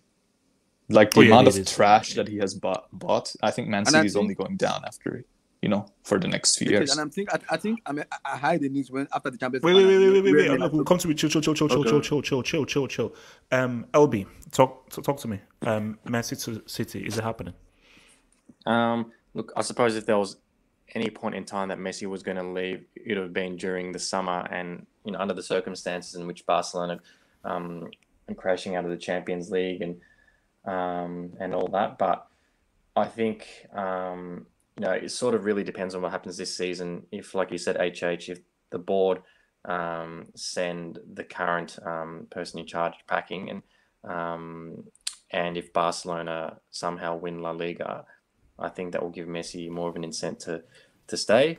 Whereas if it's the complete opposite, if there's no changes, if Messi doesn't get what he wants, and if they don't win any titles and go crashing out of the Champions League like they have over the last 3-4 seasons, I think he's out. And in terms of a club that he'll go to, I reckon it will be Man City. The connection that he's. So why? Okay, so you think he goes to Man City because of the Pep connection and because he trusts Pep? Yeah, the connection and the relationship that they've had, obviously in the past. So I think that's going to sort of give him more of an incentive to move to Man City, if anything. All right. Ahmad, talk to me. Messi to City. Does it happen?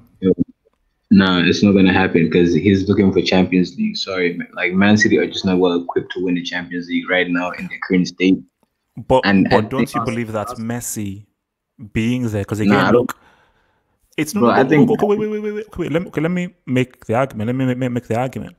So Tottenham, if Messi is there, because that was also a close game. It was just a flipping Aguero handball kind of thing that caused that goal to be outside. So that was literally a chance for them to go through. Sterling, he misses that open chance. If Messi is in those two games, you probably believe that he's the difference maker and the finisher that allows them to go through. So it's not like if they've been trashed and so much. It has come down to a one little bit of chance here and there. So you're saying that Messi not being in City would be the real difference they need in terms of a guy who can get the goals where it is needed to change the course of the game. No, I don't think Messi is the missing piece of Man City in terms of winning the Champions League.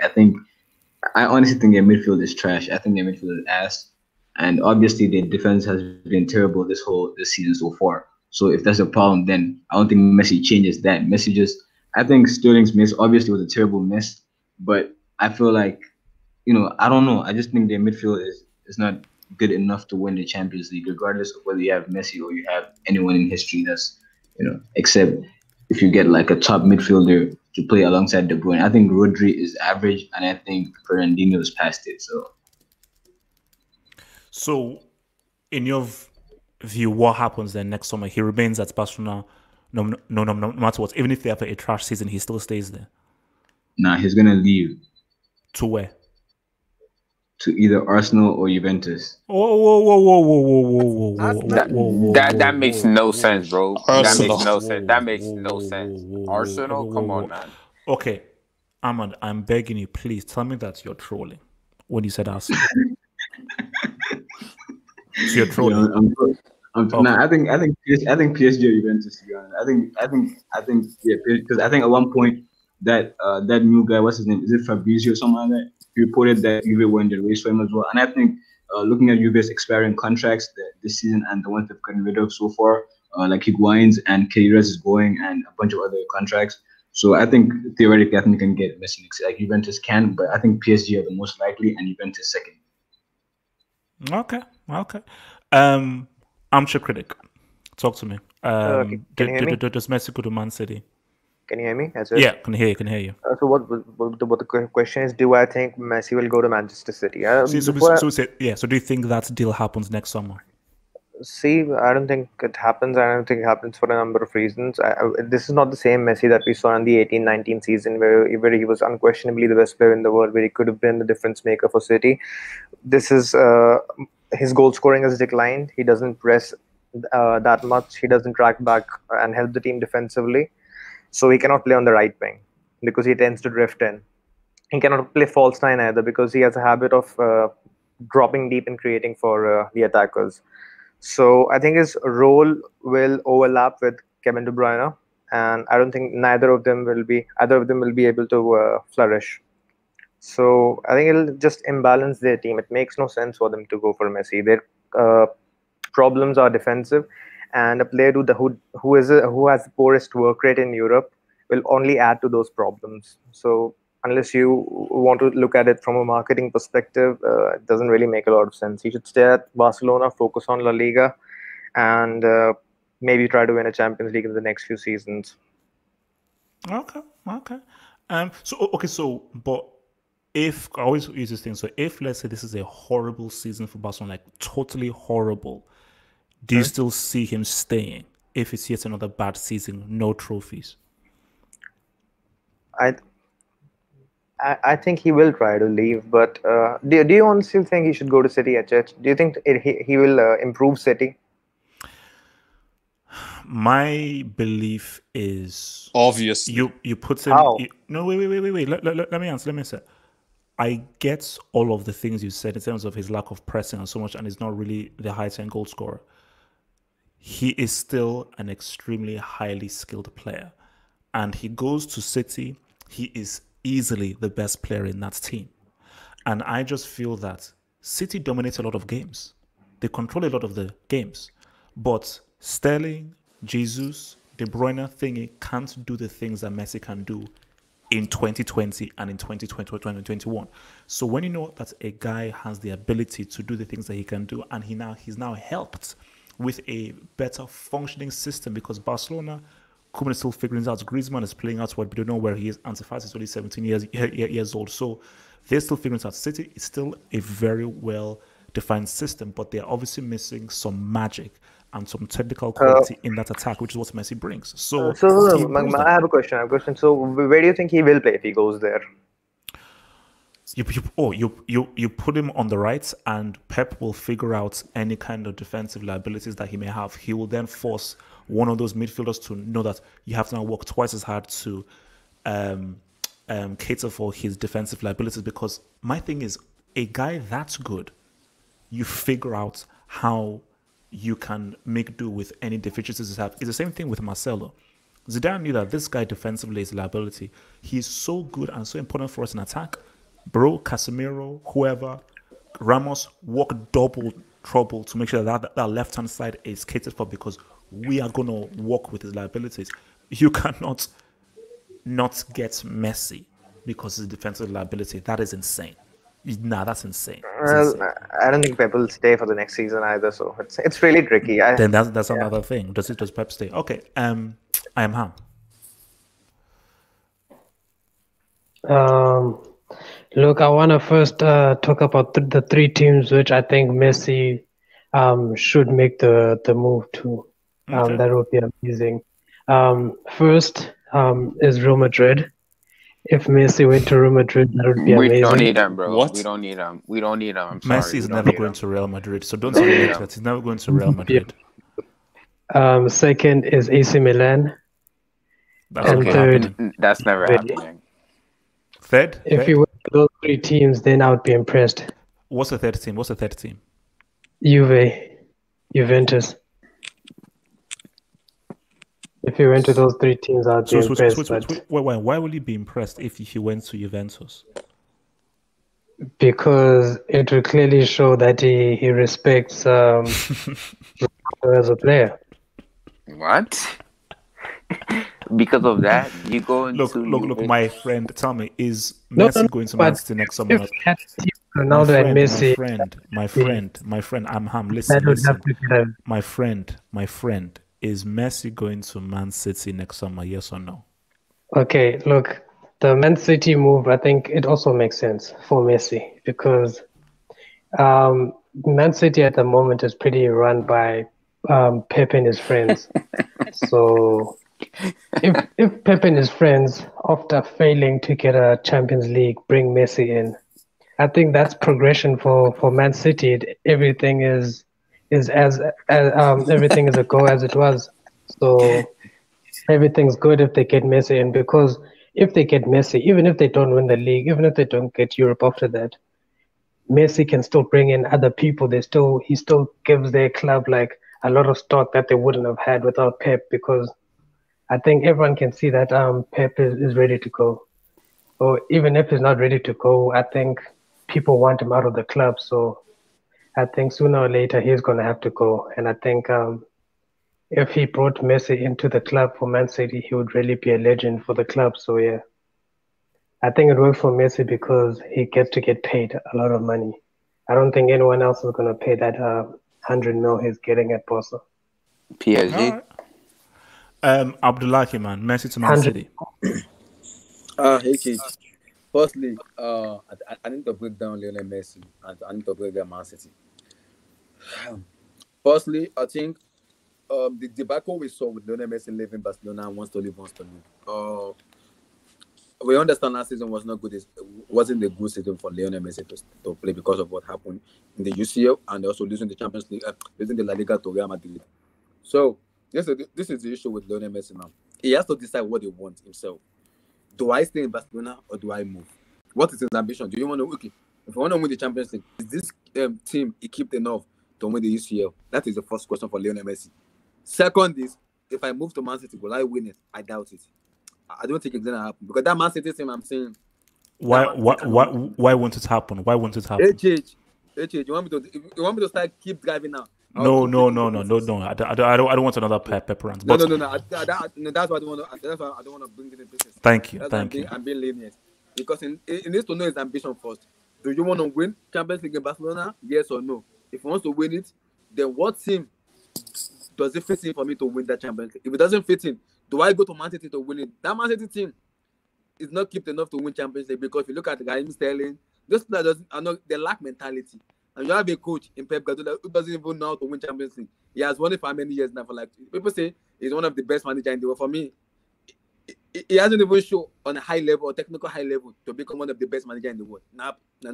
For me, you cannot use 4 or 5 seasons in one second team. I can't even reach Champions League semi-final. No, that's not an excuse for me being the best in the world. Nah, not an excuse. Bringing Messi in is spoiling his reputation as a player. Because what if they go to the Champions League and they lose? Maybe they get out of Champions League round of season or quarterfinal. So what should, if this is an unsuccessful season for Barcelona, what should Messi do? Do you then believe that Messi still stays at Barcelona? If it's an unsuccessful season, it's a trophyless season. I think if they change the board, that may convince Messi a little bit. But that, like I said, from the first start, his ambition himself as a player. The only time I believe Messi could go is PSG because he has Neymar. He's a very good friend with Neymar.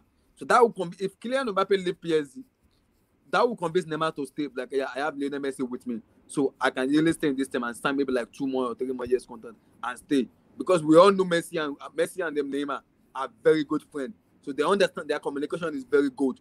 So that will help him win the Champions League and wants to win again in PSG. In that rather than go to rather than going to Man City. So because that PSG team just need a very good coach that can coach them too. I don't think Thomas Tuchel is the right coach for them, but they need a good coach. Someone like Jose, someone like Massimiliano Allegri. But okay, so what happens? So that's next summer. What happens with Messi then? What happens? Next summer, he's living free. He's not renewing his contract. He's living for free. So PSG and where does he go? If he leaves for free, where does he go? For me, I believe he should go to PSG because that's the best chance for him to win the Champions League rather than Man City. So you're saying that we're gonna have a Messi, Neymar, and Mbappe front three. Yep, we're ready to have it. Neymar, Kylian Mbappe, and Lionel Messi.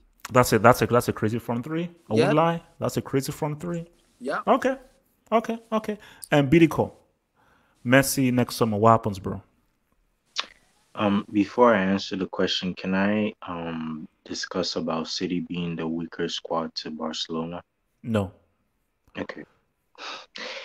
Okay, so I believe that Messi is playing hide and go seek. That is what Messi is playing. He's playing the game. Wait, did you say it's hide and seek? Did you say hide and go seek? Yeah, hide and go seek. Yeah, it's just hide and seek. Just hide and seek. Hide and seek. Carry. He's playing the game called hide and seek. And it's ridiculous. I am just tired of listening to this guy. His new name is called Laessi. I just cannot take him seriously anymore. It's not that the thing about Laessi is, it's not that he's hurt me or anything like that. It's just that there's certain things, right? The dude said he wants to leave. He made an official public statement on Twitter that's saying that he wants to leave. He makes the official public statement that he wants to leave on Twitter, right? And then a few months later, he goes back on his word. He goes back on his word, and what he says is, I'm not trying to force the club. He doesn't have balls. That's the problem with Messi. Laessi. He just does not have balls. And because he doesn't have balls, he will never, ever, ever, ever move to another club. He's such a baby like that. I'm sorry to say this, but I'm insulting this guy. He's such a baby. He doesn't have balls. I can't take him seriously. Laessi is his name, man. This guy is. Okay, but if Barca have a garbage season, I know you say his Laessi is this whole kind of thing. You still say that he still stays.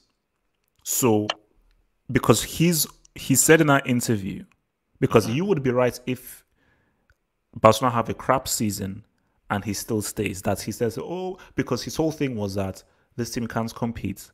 I want to win a Champions League, and they're not, and I still want to win titles, and these teams are not committed to win titles. So you're then saying that that whole thing was a lie. That even if it shows that they're not competitive and they're crap, he will still stay at Barcelona. HH, do you know the vote of no confidence from Bartomeu is false? All of it is false. Basically, the police just got fake. It was fake votes that they said that was going to take the president off. So that's what I heard. That was the report I heard, that it was fake votes. But what I want to say is that is a very tricky question, HH. What I will say though is I think Messi, right? That Man City team is, for me, probably, I would say, top 3 best squads in world football right now. De Bruyne literally is one of the. He is the best. Okay, so if Messi was to go to Man City, does he improve them and does he get them closer to winning the Champions League? HH, you know something? I wouldn't be surprised. Because he fits Pep's system. He fits the way City wants to play. Not only does he fit the way City wants to play, but City have number 1 in every position, Kyle Walker. You talk about Ederson. You talk about De Bruyne, best midfielder in Premier League last season. You talk about Aguero, who possibly is still one of the best strikers in the world right now. Like they can win I don't even think they can only win one Champions League. I think they can win 2 Champions Leagues if Messi comes. Okay. Because Messi's not gonna help the defense. Okay. No, wait, fine. Okay. Look, let's run it. So Cassius, who is our Barca man, our resident Barca DJ. Mans, so do you see, again, this is specific because I think this is a better way to frame it. So if your club, no trophies, not a great season, because I do believe that you can offer Messi a contract offer in January. So he can accept a contract offer in January, and then he can then obviously leave in the summer. So do you see that happening? Him going to Man City? I don't think it's the most likely situation. I think, yeah, you're right. Messi can seal his future in 83 days. January 1st. That's 83 days away. I don't think he will sign a contract as soon as possible to leave. I think he'll wait and see what happens. I don't know what BD Core, maybe has brick sources, but the vote of no confidence is true. It is happening. The referendum will be held in 2 weeks. The end of October, they'll see. So BD Core, you were basically lying, or you had some crap sources then, pretty much. Okay. Cassius, continue. So yeah, there will be a new board at the latest by March, at the earliest, January, February. So he did the same thing last summer. He had the option June 10th to leave. He could have left before then, but his reasoning was that, the season is still on and he didn't want to, make a big splash. So he waited until the end of the season. So I think he'll do the same thing. He'll wait until the end of the season to make his decision, but I don't think Man City is the most likely destination. I would say PSG is more likely because, Man City, Pep's future isn't certain at all. His contract ends next year, and I don't know if Man City would sign him to a new contract if he has another unsuccessful season. So if Messi were to leave, I think he would go to PSG ahead of Man City. Wow. Okay. So let me just hit that stream marker. Guys, we'll answer a few questions. Send in some questions, guys. Send questions in the live chat. We will try and we'll take about 3, 4, 5 questions before we get out of here. So guys, in the live chats, like the vid, hit the like button. If you're new, hit subscribe, like the vid, subscribe, and also send in questions for your boys. Send in questions for the panel, and I will pick out the best questions that you guys sent in the live chats. So this is just an open-ended thing. Clarence Sadoff, he has just come out and said that he feels that Hazard doesn't have the right mentality to play for Real Madrid, and he questions the mentality that he has for Real Madrid. Guys, are we saying that Zad is finished? That Zad, as yes. Can I talk it? I want him out. I want him out of my club. I don't want him. Yes, he's finished. Can I He's garbage. Chill. Can I go?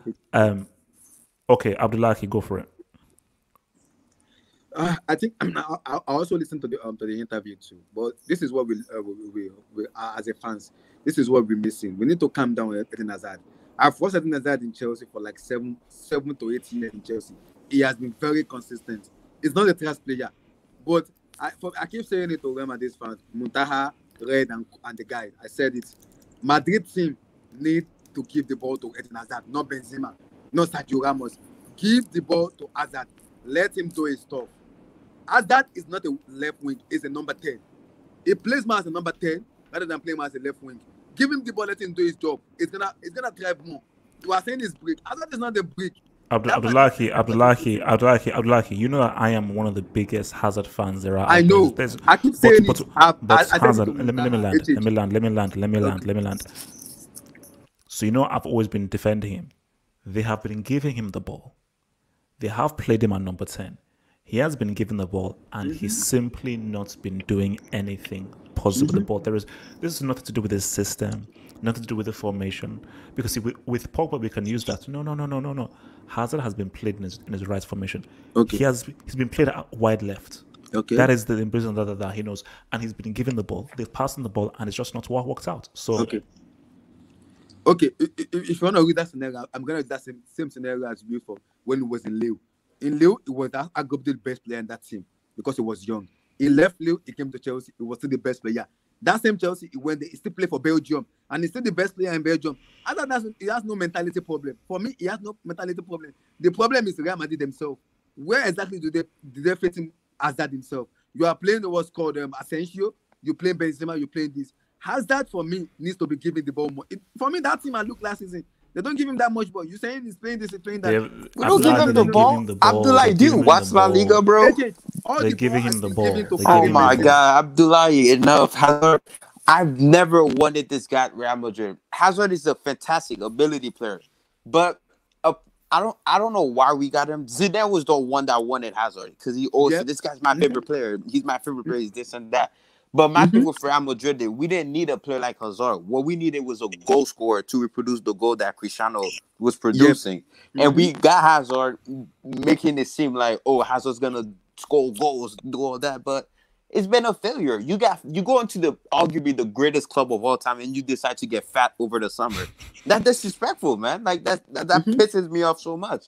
If Hazard was fit and he got hurt, I can understand. But you got overweight, bro. Okay, like, so Wilton. So you're telling me that the player that you saw do what he did for Chelsea that season, you still didn't want that player? No, I didn't want. I've never wanted him at Hazard. Hazard's the type of player. If Cristiano Ronaldo was still there, I would want Hazard at Real Madrid. But since he's there and he got the number 7, you weren't the greatest number at the club. Like, we're expecting so much out of you, and he's not the dude to do that. That's why I want Mbappe at Real Madrid. Hazard is a fantastic ability player, but right now, my dude, you eating at McDonald's. Like, it's embarrassing. Like, you're a meme. Like, we won La Liga without you. Like, come on, man. And you were the signing of the summer. Like, you haven't done nothing. You came back against Manchester City. You play like garbage. Man. Give him a chance. I'm sorry. Like, it's just bad. Like, Gareth Bale injury point is doing more than Hazard. Like, it's just sad. Like, it's sad. All right. Okay. Anyone wants to jump in before we get into questions on this topic? What's the question, HH? So basically, it's Hazard. I think Undisputed, you want to talk. Basically, it's Hazard. What is this guy? Is this now officially a failure?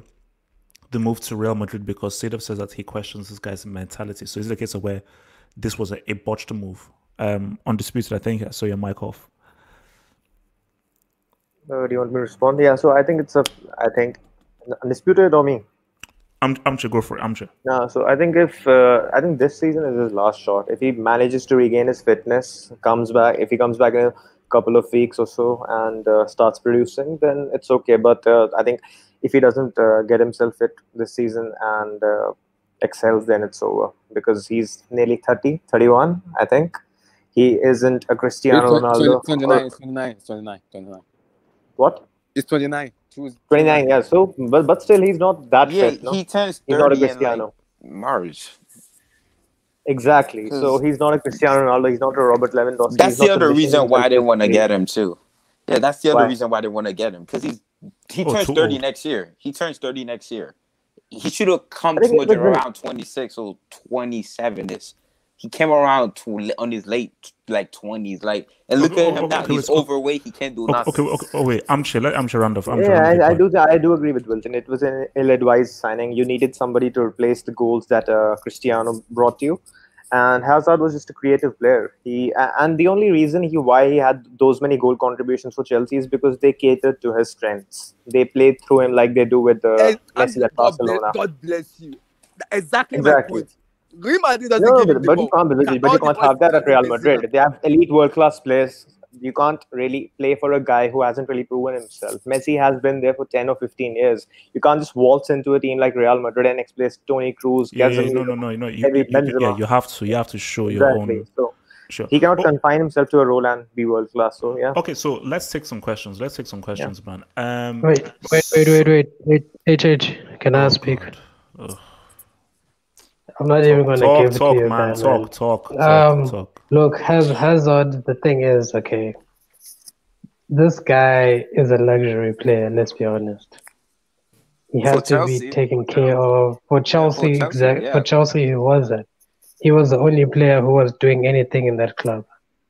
But the moment he moves to the big boy club and he has to catch up with other players who are at a much higher level than him, I think he just had a nervous breakdown. I think he just couldn't handle the pressure. Nervous breakdown. I think he can't handle the pressure. He turned up overweight before he played. So this does have nothing with. He was overweight before he played any games. We all know his ability, though. Yes. And what we've seen for Madrid is, it's I don't even know to put the words. It's Jovino form. It's like, nah, he's not good at all. He's terrible. You're saying that this was a fail. That this move is a failure. That he won't produce anything this season. Is that what you're trying to tell me? I think if this guy's ever to be anything to Real Madrid, he maybe first needs to get like a loan to Malaga or something. Okay, he's injured right now too. All right, we're done. Okay, let's answer some questions. Let's get some questions. Questions. So this is a nice one. So, from Janvan, who says, "What is the best stadium in the world? Best stadium in the world." So based on what? Can I answer? Based on what? Wait. So we'll grab this best stadium in the world, and I will say that let us use 2 bits of criteria. First criteria is the look, architecture. Second one is atmosphere. So in terms of architecture, design, and a visual design, and in terms of atmosphere. So for me, in terms of architecture and just the design, the Tottenham Hotspur Stadium, which I've seen up real, is one of the craziest things I've ever seen. And obviously because it's like the first true modern stadium. So there isn't a stadium that is as well designed as that. It is one of the most incredible things I've ever seen. So that is the best. In terms of atmosphere, I'm still going to say this because maybe I'm old school and everything. San Siro. There has never been such a feeling like if you're back in the Colosseum, and such a unique atmosphere where it feels like you're in a cauldron than the San Siro. So for me, architecture, look, design, Tottenham Hotspur Stadium, atmosphere, the San Siro. Does it have to be a football stadium? Can it be other sports too? Football? No. Let's keep it football. Let's keep it football stadium. Football stadium. Okay. I would say. Wait. Let's Wilton. We'll go in turn. Wilton. Okay, for me, obviously, I'm gonna be biased. It's obviously we all know what's the best stadium in the world. It's the Santiago Bernabeu, man. Nothing else come close to that stadium, man. It's iconic. It's amazing. It's magical. Everybody wants to play in the Santiago Bernabeu. But for atmosphere, I would say the Borussia Dortmund stadium, because that stadium on the Champions League night, oh my goodness, bro. That stadium is insane, man. Even Cristiano Ronaldo I was gonna say the same. Even Cristiano Ronaldo himself say that's the worst place to play in a second leg game, like in that stadium. Wait, you mean Signal Iduna Park? The Borussia Dortmund stadium. Yeah, the Borussia Dortmund stadium. Yeah, that stadium is insane, man. Cristiano said he struggled so much playing in that stadium. Okay, so you say that for design, Bernabeu, for atmosphere, Signal Iduna Park. Yeah. Okay, all right, undisputed.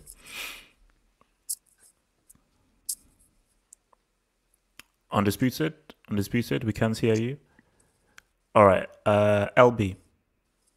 I'd say for design, it would probably be a toss-up between the Allianz Arena in Munich and the Maracanã in Brazil, in Rio. But if you had to choose one, I'd say the fact that the Allianz Arena is in Europe and obviously home to one of the biggest clubs in Europe. I'll probably say the Allianz, but definitely Maracanã second for me. In terms of atmosphere, I'd probably say Vicente Calderon, but obviously that doesn't exist anymore. Probably say Dortmund, Signal Iduna Park. Okay. I've got to head off HH, but thanks for having us. I'll see you next week. Nice one. See you next one. And I also think as well, I think they said that Signal Iduna Park has the best average, the highest average attendance of any stadium in Europe. Yeah, exactly. Which is crazy. So, Ahmad, talk to me. Design and atmosphere. I think the Emirates has the best design. It's nice. I mean, I went to the Emirates. Atmosphere is a bit thingy. That is a very nice stadium. It is a very nice stadium. You went there. What did you play there? Did you play there? No. My friend is a season ticket holder, and he was going away, and then he just allowed me to borrow his thingy, and I watched. It was like a European qualification game that I went to and everything. So yeah, I went to just watch, and it's like just in terms of how it looks built. Oh no, it's very nice, very nice. Yeah, and in terms of atmosphere, I think like for someone that has played soccer, that has played soccer. It's football. It's football. It's not It's soccer. I don't know football. what soccer is. It's football. It's football.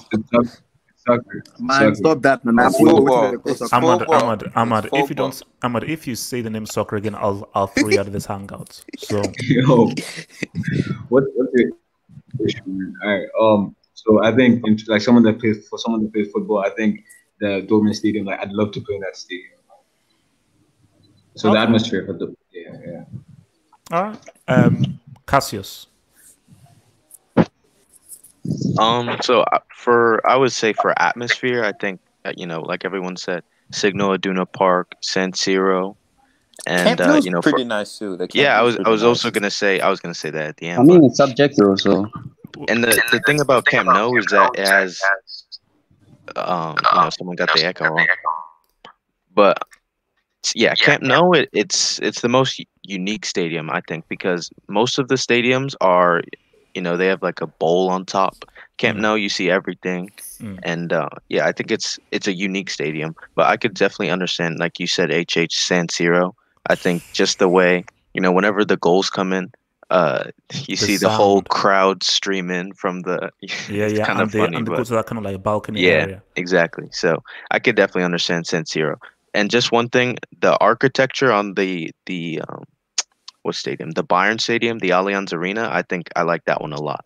I think it looks really nice. I think when you look at it at night, exactly at night, it then lights up. Yeah, it's crazy. That's crazy. Yeah. But my thing though is, just go to Google and just look at the Tottenham Hotspur Stadium. That stadium is insane. It's like a spaceship. Yeah, the thing is like a spaceship. It is insane how the whole thing is built, because they have NFL games in there as well. Armchair critic. Well, I agree with you too. And the Allianz Arena, especially at night, it looks absolutely spectacular. The Wembley Stadium is nice. The recent Tottenham Stadium is amazing. But in terms of atmosphere, I think San Siro, but AC Milan hasn't really been relevant for a while now. So in recent memory, I'd say Camp Nou, because it's almost impossible for any team to beat us there. And I would have said Camp Nou undisputed, but then we had the second leg at Anfield. So Anfield. Okay. I am ham.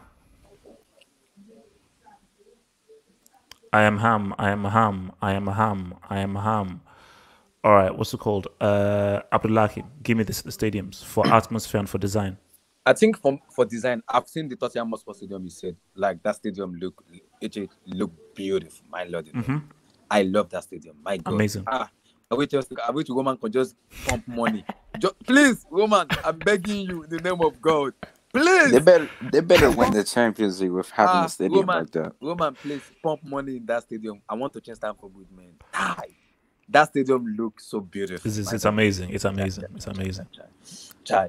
I think someone wants to say something. Yeah, go ahead. No, I'll say it after. I'm talking about. Have you guys? I know you guys don't watch American football, the NFL, but have you guys seen the Rams Stadium? No, that I have stadium's no. insane, man. No, but I have heard that some of the NFL stadiums are pretty crazy. They say some of the NFL stadiums are pretty, which is why like Tottenham Stadium is used for NFL, because I think for NFL teams, because there's so many players, it needs to be much bigger. And the change rooms needs to be a lot more larger, so they're a lot more gargantuan than NFL stadiums. It just shows you the sheer size of the Tottenham Hotspur Stadium, because NFL teams and people play there as well. What's it called? I haven't finished. Abdullahi, go for it. I think okay, the atmosphere. I'm in the middle between Anfield and Signal Iduna Park, because if you go to Anfield, you never walk alone. My Lord in heaven, the way they shout, the atmosphere in that never walk alone. It's gonna be difficult for you to play in that stadium. I've never seen a team winning that. The only team I think that I found that stadium is in, I think, Chelsea.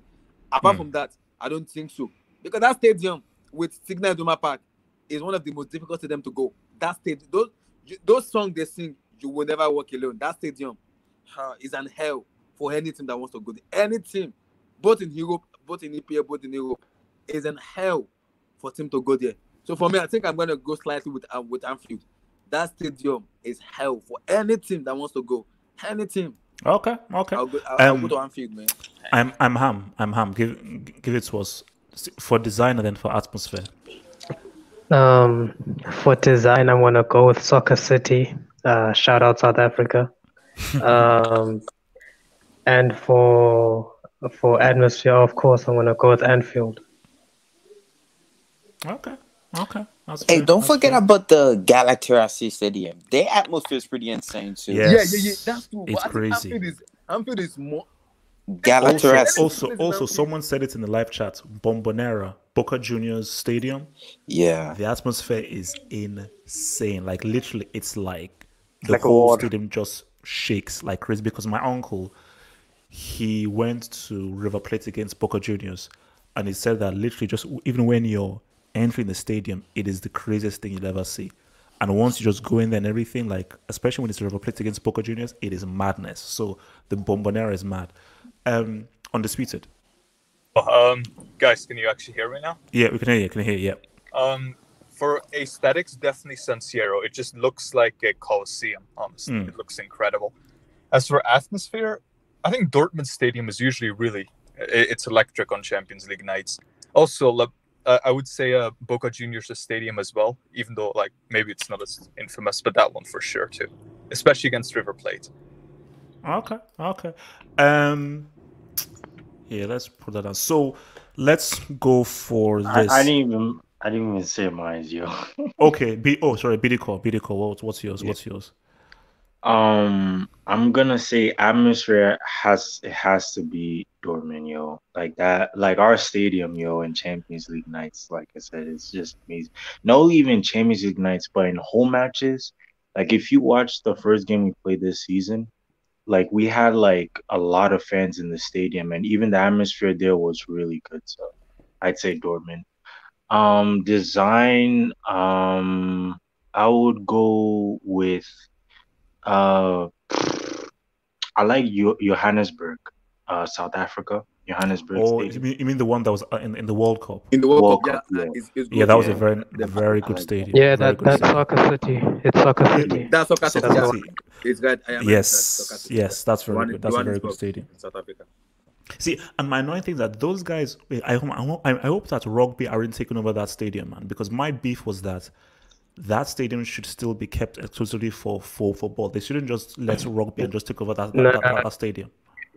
We've got two teams It was an excellent. It was. Oh, sorry.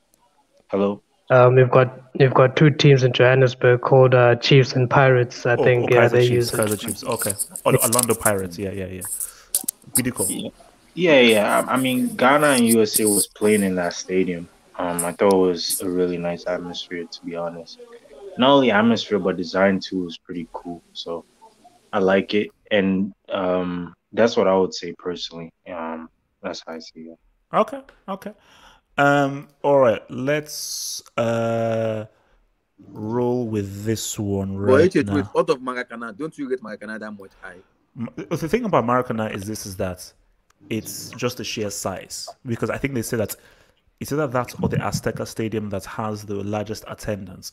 So Maracana is just huge, massive.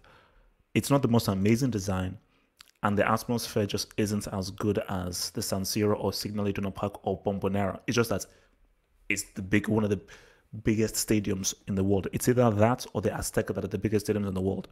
All right, so where do you think Van Dijk will rank in terms of all-time defenders when he retires? For me, hard to say, but let's say he would retire now, he wouldn't even be mentioned.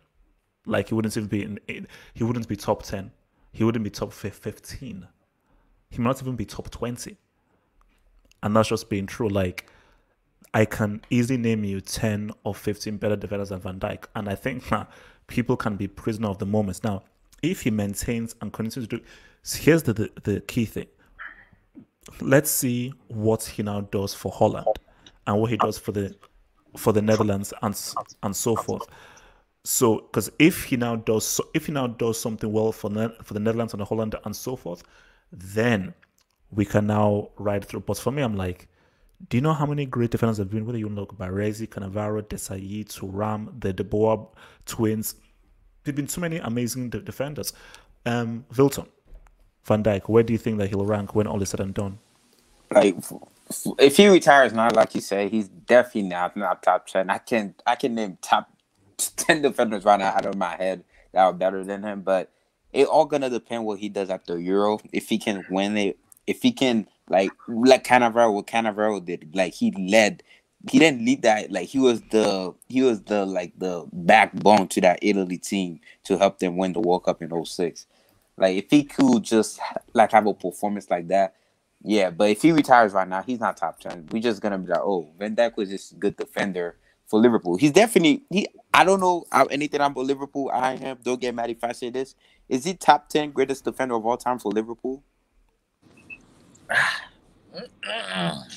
He might be. It might be. Because I don't know anything about Liverpool players, but yeah. So yeah. Wait, so name me 15 better defenders than BVD. That's so easy. So look, just off the top of my head, Cannavaro, Nesta, Baresi, De Boer, Thuram, Desailly, Jaap Stam, Rio Ferdinand, John Terry, Sol Campbell, then Sergio Ramos, Carlos Puyol, Samuel. What do we say?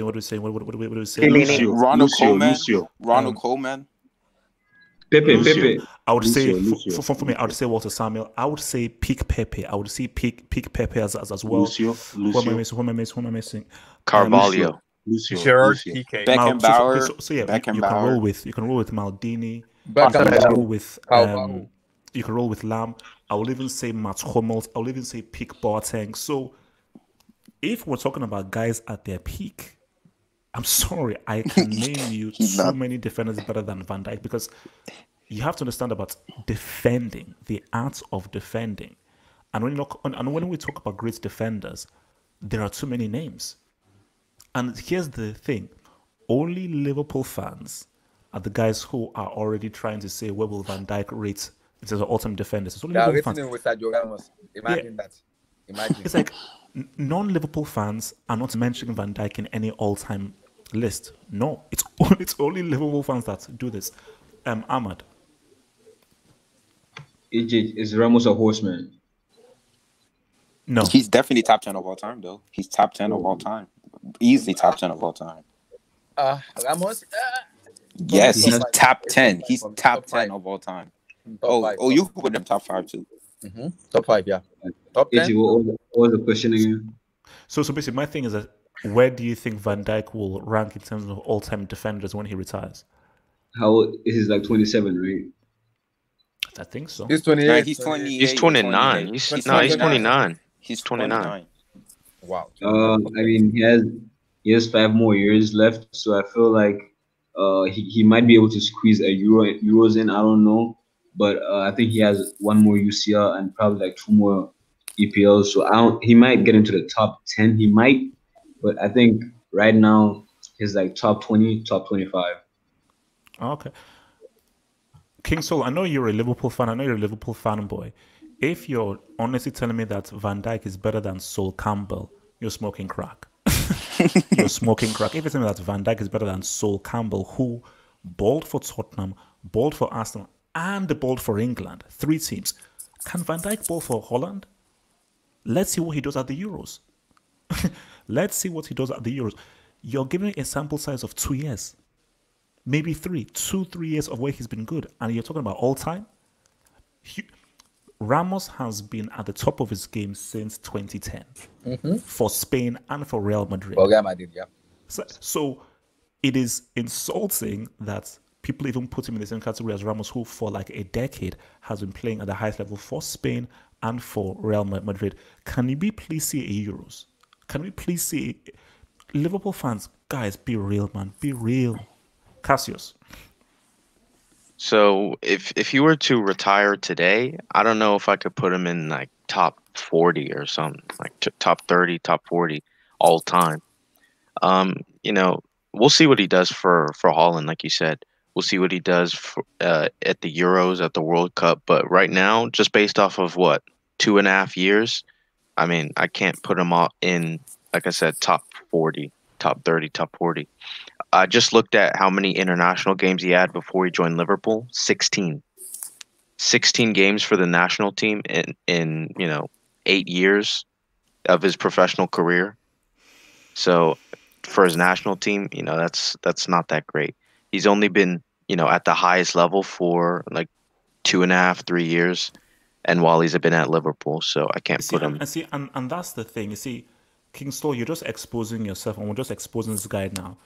29. So for the past, since he was 20 or 21, where has Van Dijk been? Well, we got to be objective here too. Let's be real. Cannavaro 06 kind of made him like a really, really top 10 greatest defender of all time. Like that World Cannavaro was still highly rated at Parma. People were still talking about Cannavaro in Parma. Yeah, but what happened when he went to Madrid though? What happened when he came to Real Madrid? That dude was... He wasn't good, but Cannavaro was... Why did he even get the move to Real Madrid? Because he won the World Cup. No. Oh, so he moved to Madrid. After the World Cup. Yeah, after the World Cup. But my thing is, he was already money. He was already money for Parma. So people were already talking about him in Parma. We were already talking about Van Dijk once he moved to Liverpool. So what were you doing when you were 20, 21, 22, 23, 24, 25? So come on, BD call Van Dijk. I think I'll say currently he's top 3. Currently he's top 3. All time top 20. So you're saying that he's already a top 20 defender of all time? The heck? All time. What? Wait, what? 20?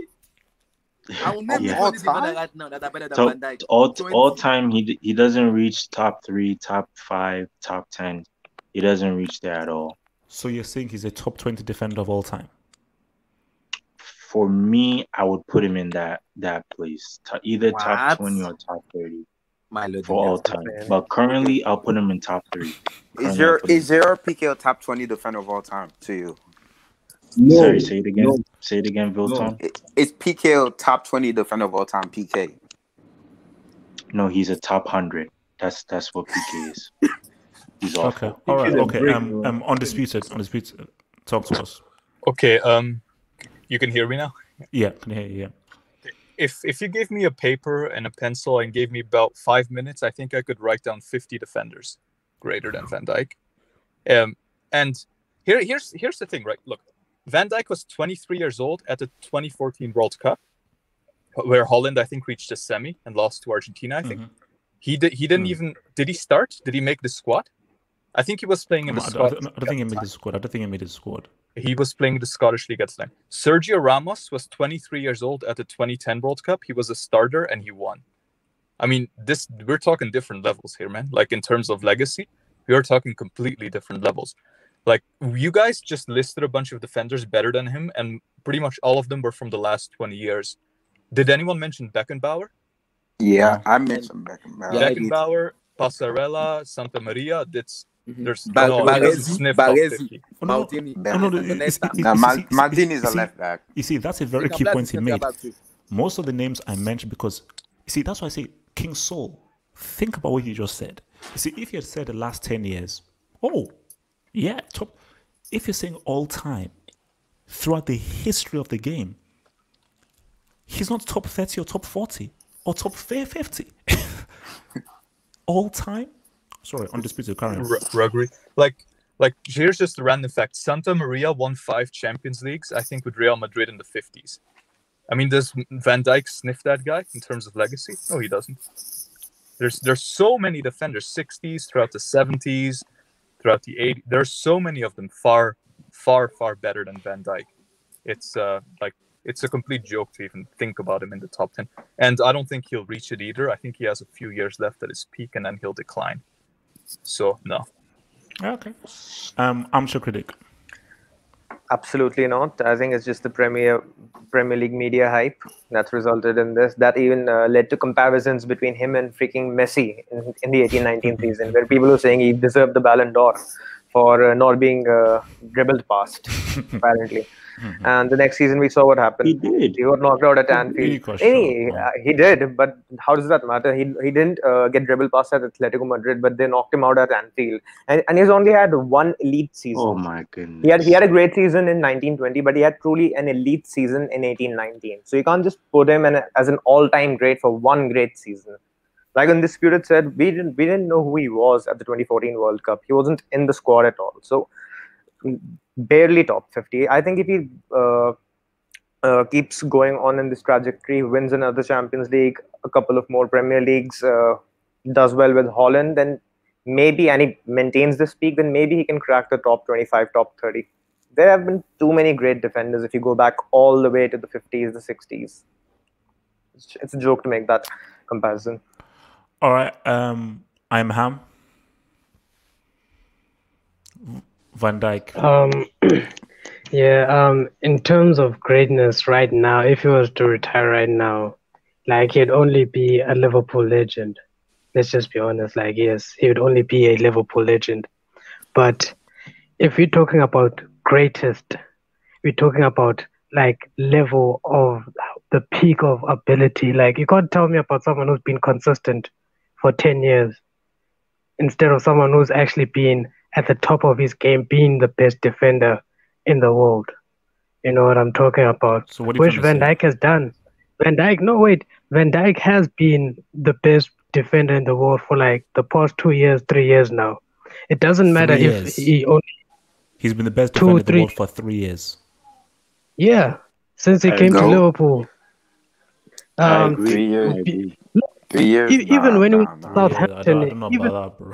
I think Ramos was still up there still when Ramos was the best defender in 2018. Maybe if you say 2019, I'll give you that. You Real Madrid guys forget what your captain has done. All you guys ever think about is, no, my captain think about winning. Okay. So you're saying that Van Dijk should be mentioned in the same sentence? No, Ramos won 3 CLs. Come on. If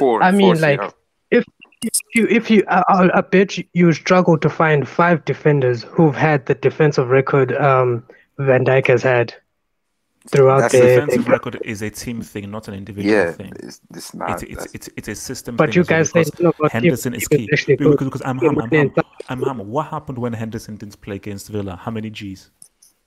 That's the problem. So when Real Madrid lost 5-0. That's fine. How many times has Real Madrid lost matches and with big scores? Only but it's never been. Did he ever hold 7? Did he ever hold 7?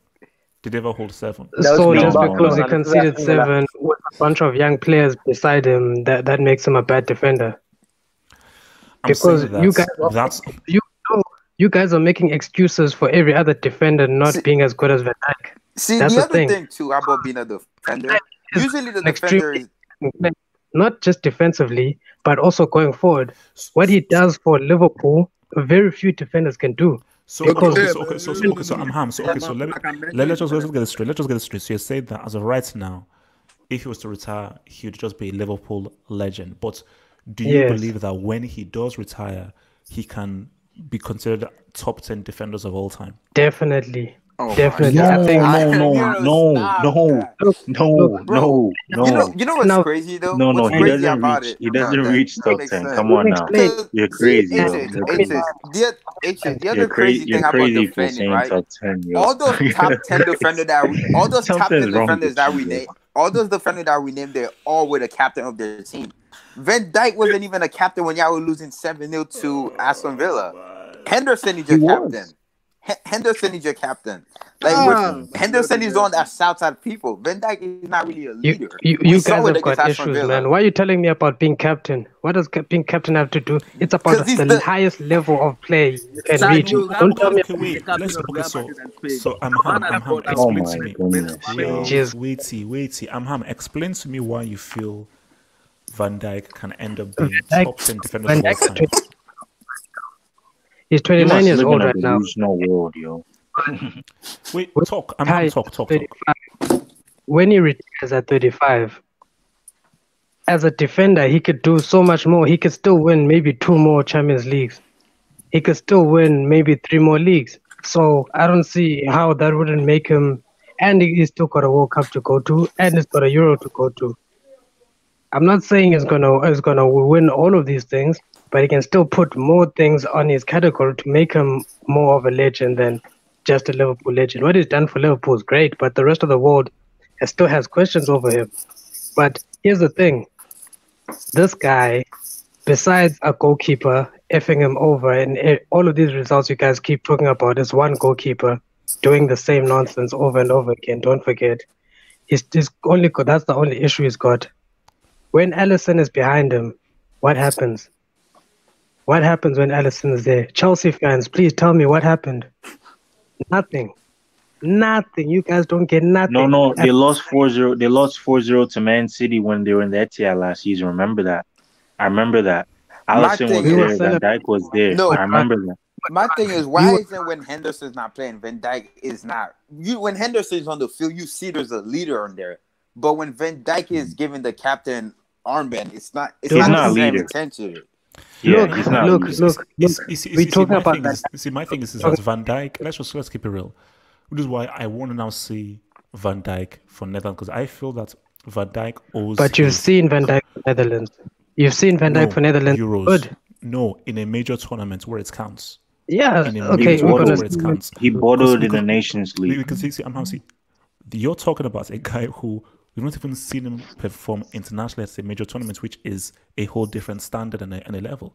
So because my thing But is, I've seen him internationally. Let me Freaking land. good. My He belief is bottled that- in the My Nations belief League. is that he benefits from the club system, and specifically Henderson is a big reason why he doesn't have to do a lot of defending, just reading of the game and clearances. But in terms of actual defending, tackling, 1v1 clearances, he doesn't have to do a lot of them because Henderson and the system work really hard to ensure that he's protected. So now you're with Netherlands and you don't have a Henderson and you don't have that kind of system. Let's now see how good you can do. Specifically when you now have a brick manager like De Boer who's now coaching you.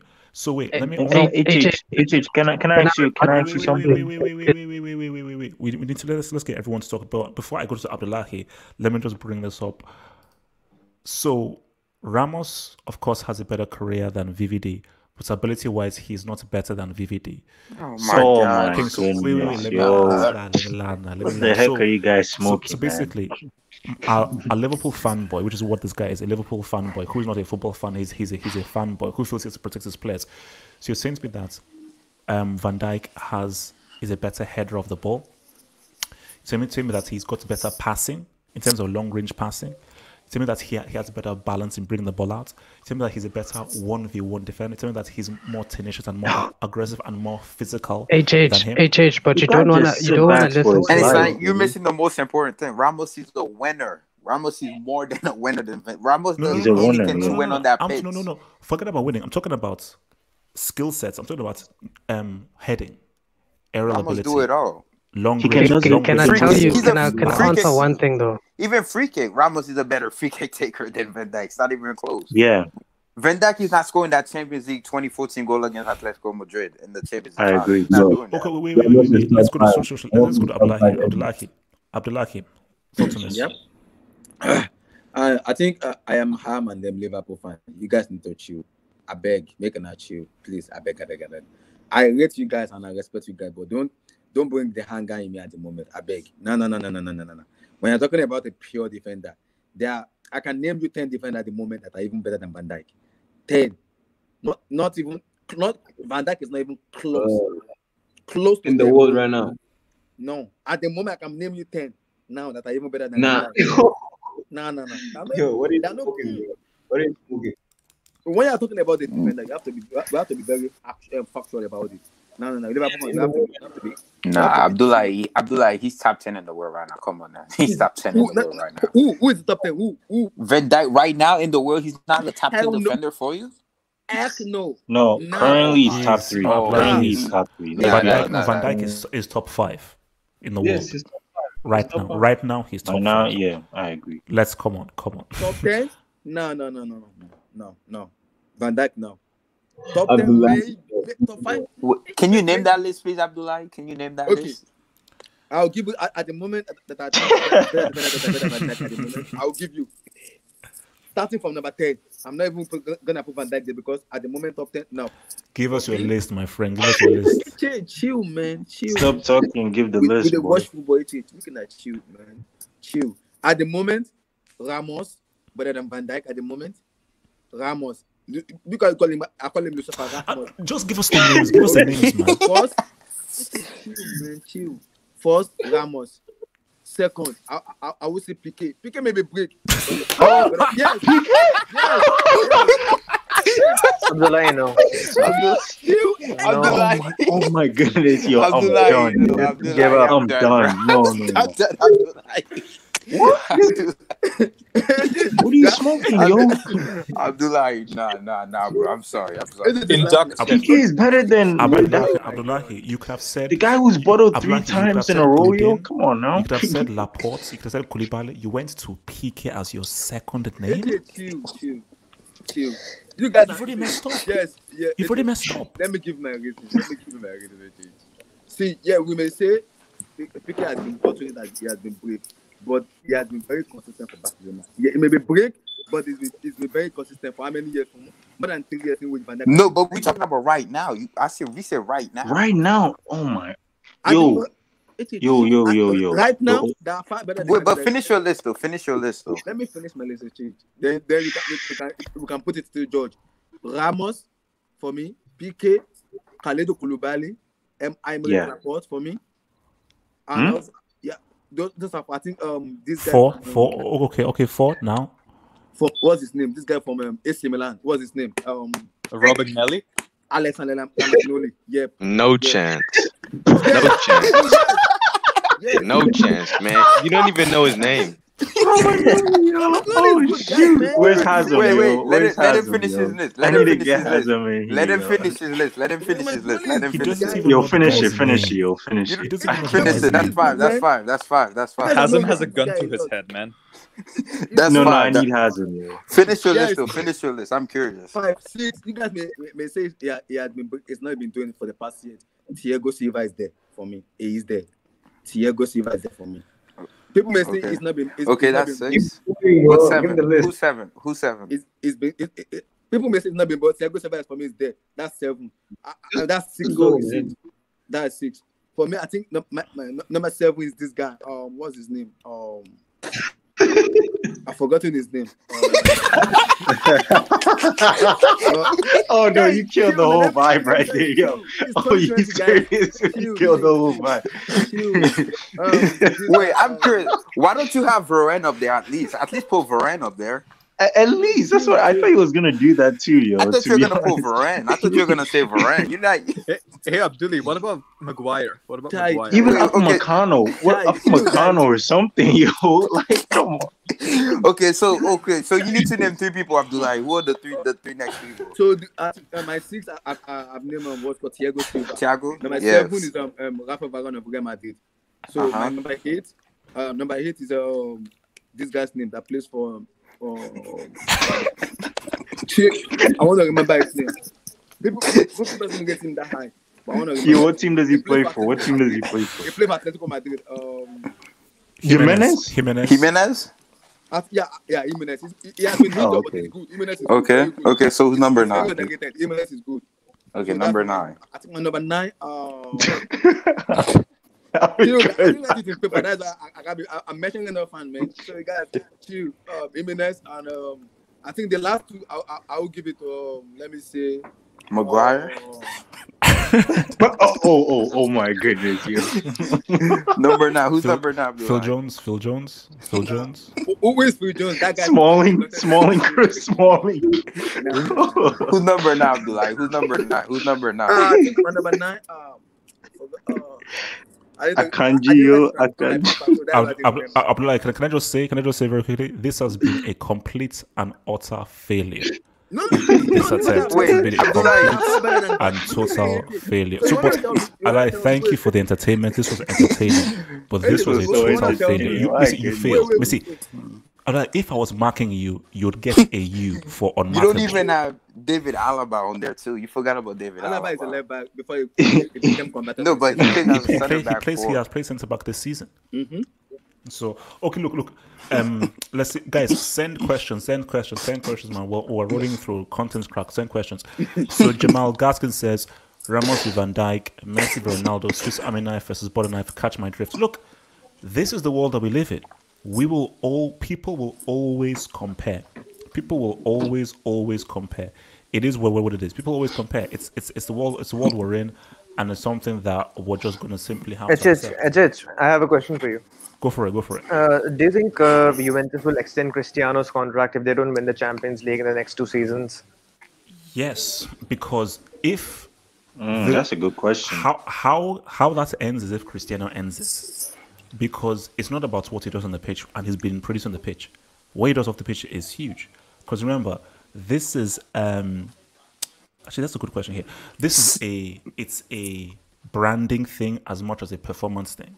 The amount of shirts he sells, how he puts the focus on the Juventus brand has increased. Look at our dear friend Martin Rosario and FG. They're now Juve fans because of Cristiano. Syria rating went up too when he went to Syria. Yeah, so basically, as a brand business-wise, you have already gone up in your fanship and the amounts of activity that your Twitter has, your Instagram has, and your shirt sales has. So there is no way. You see, that is only ending when Cristiano ends it, because you're dealing with a commodity that will continue to be profitable for you off the pitch until he retires. Because his fanship is madness. Why has I think it's sorry. oh sorry. Oh, yeah. Sorry. Why has Okay, I'll go to Ahmad then Bidiko. Ahmad. If Pogba goes to Juventus, Cristiano can play until 50. I'm telling you, bro. Sorry, say again. If Pogba goes to Juventus, Cristiano can play until 50. Why? Because of Pogba supplying him and providing for him. Yes, Cristiano is going to be a pure finisher. That's why I think a Cristiano Messi thing will work now, because he can't dribble. That's the funny thing is that I think Cristiano may just continue to my thing that when will he retire? I think after the World Cup. After the World Cup. He'll just keep on playing.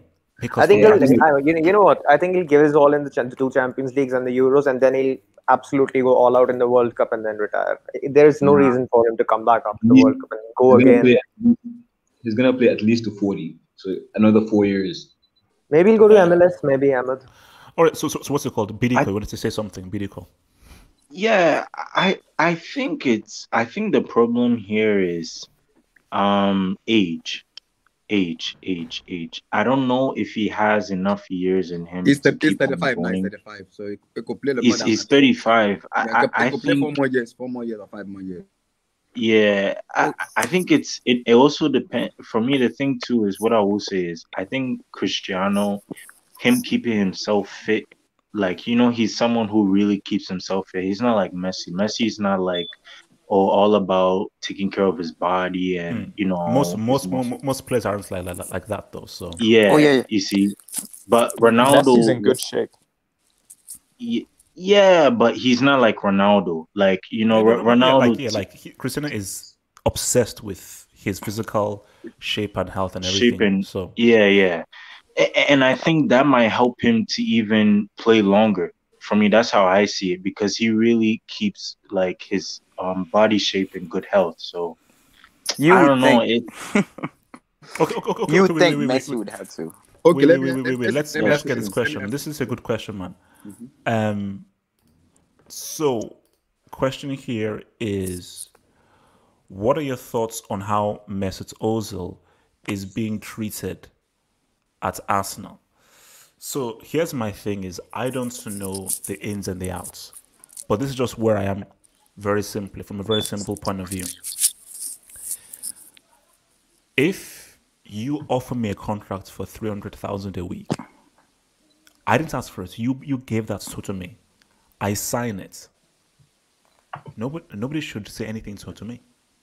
Nobody should say anything to me. So I don't want to hear anything about Ozil is greedy. Why don't you do this? No. Ozil is like, if you want to play me, play me. The thing with Arsenal is they obviously can't offload him. They can't sell him off. And Ozil ain't going to just leave. He's going to stay there with that contract that was signed and continue earning the whole money, because it is weird. He is on 300,000 a week and he wasn't even included in the Europa League squad. So you're paying a guy that much money who is literally not offering you anything. Because I remember there was, for Chelsea, Pierluigi Casiraghi. He was injured for like about 2 years, but he was still being paid. And I was like, man, look how this guy's being paid. But I was like, look, he's injured. So it is what it is, but you still have to pay him. But he was injured. But he was earning money, doing nothing for 2 years, but he was injured.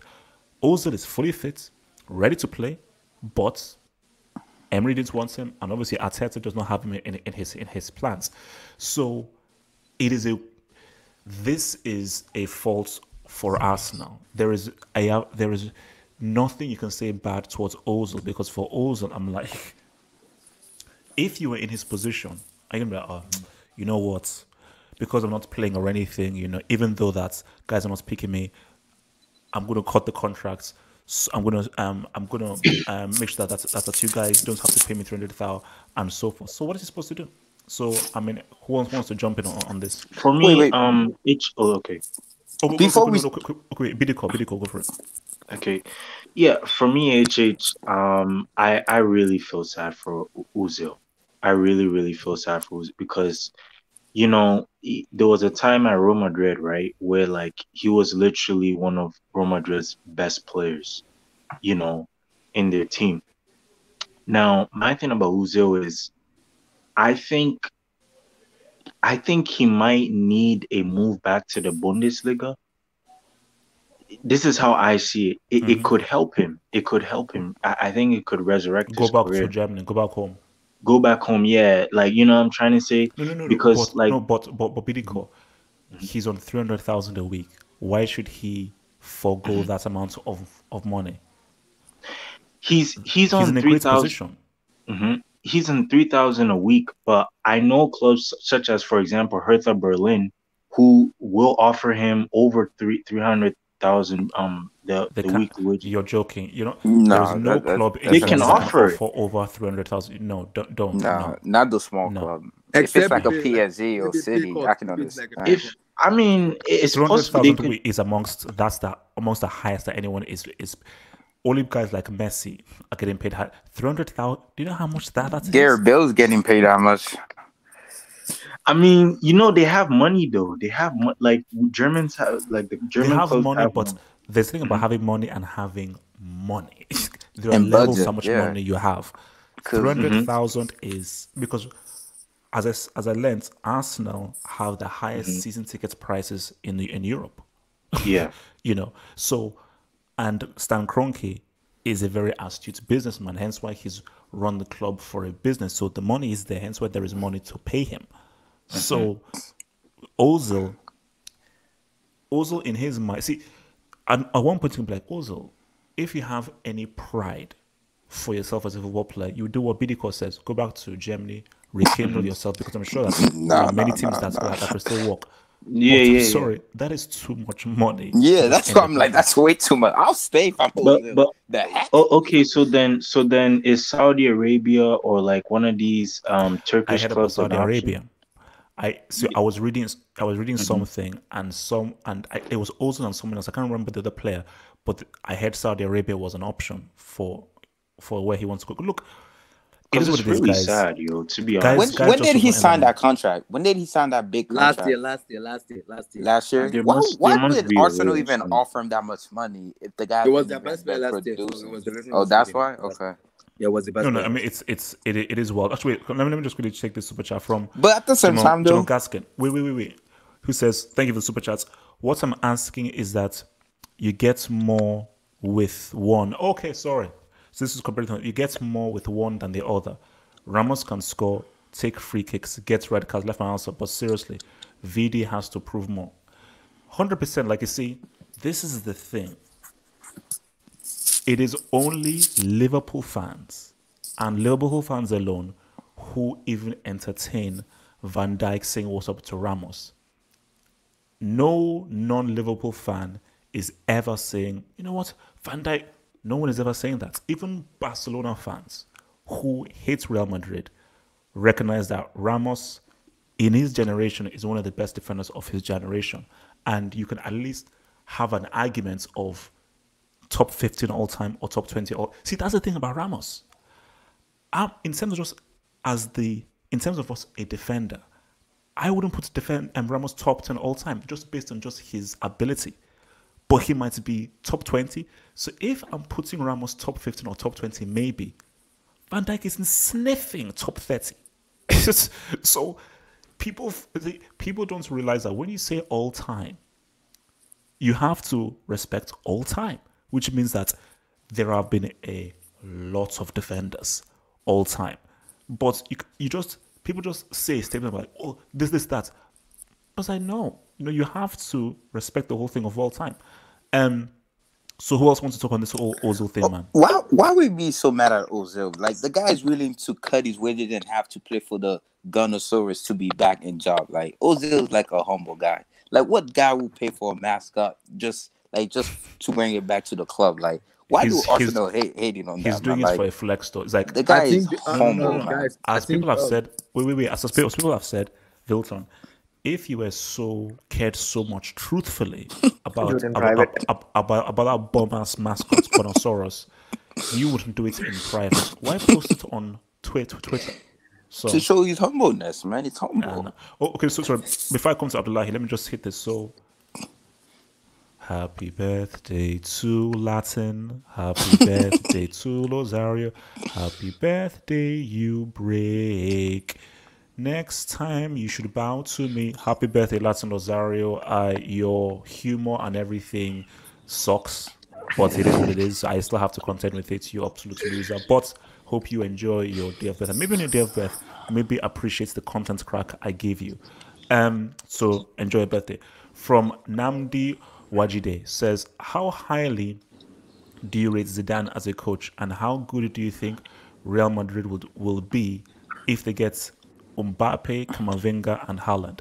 Okay, maybe we can sort of break this down. So, because I want to get some other guys to speak who've not spoken. So, Zidane as a coach. Here's my thing about Zidane. I will never put Zidane in the same category as Pep, Mourinho, Klopp, Capello, Lippi, Ancelotti, all these dudes. But let's see, because those guys have 20 years in the game. Let's see what he does 10, 15, 20 years into the game, and let's see what he does for France. What I will face with Zidane is that give him his credit, because you don't win 3 seals in a row by luck. And I think he has great man-to-man management, because we saw what that same team was with Pepe Benitez, and we saw how different it was when Zidane got there. It was the same team that Benitez had, and Zidane had that same team and was far more effective with them.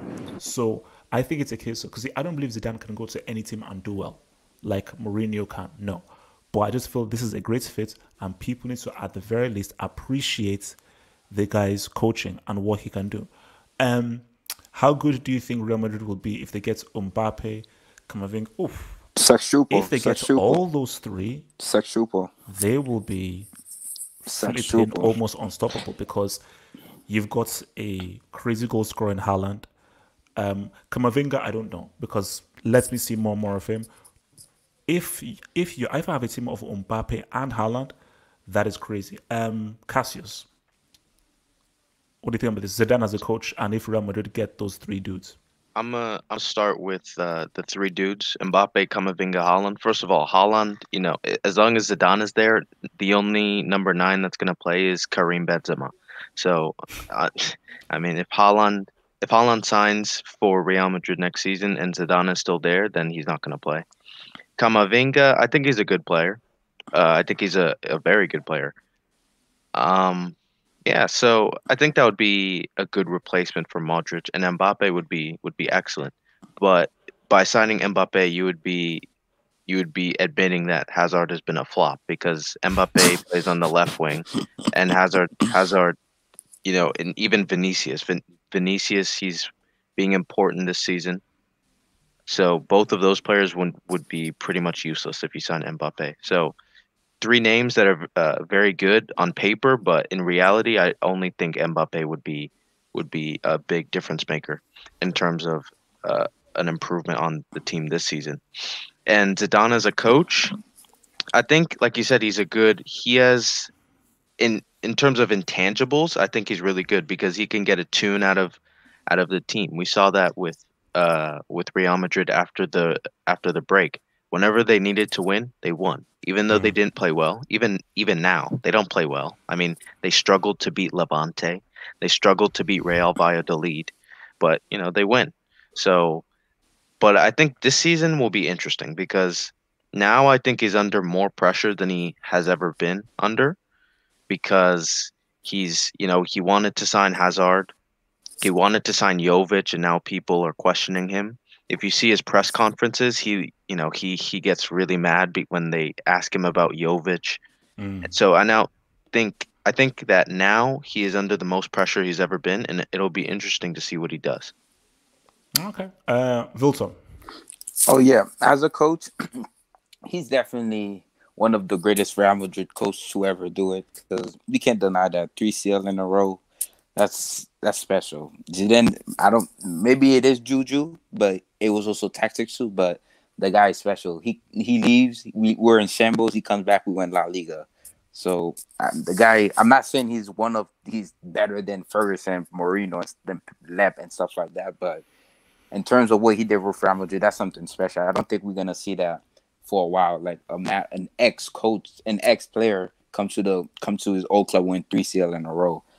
And if we get Mbappe, it's sextuple. It's not even a question. Camavinga, like that, it's a sextuple. No one is stopping us. And I have this question for you. If CR7 wins the World Cup, is he a horseman for you?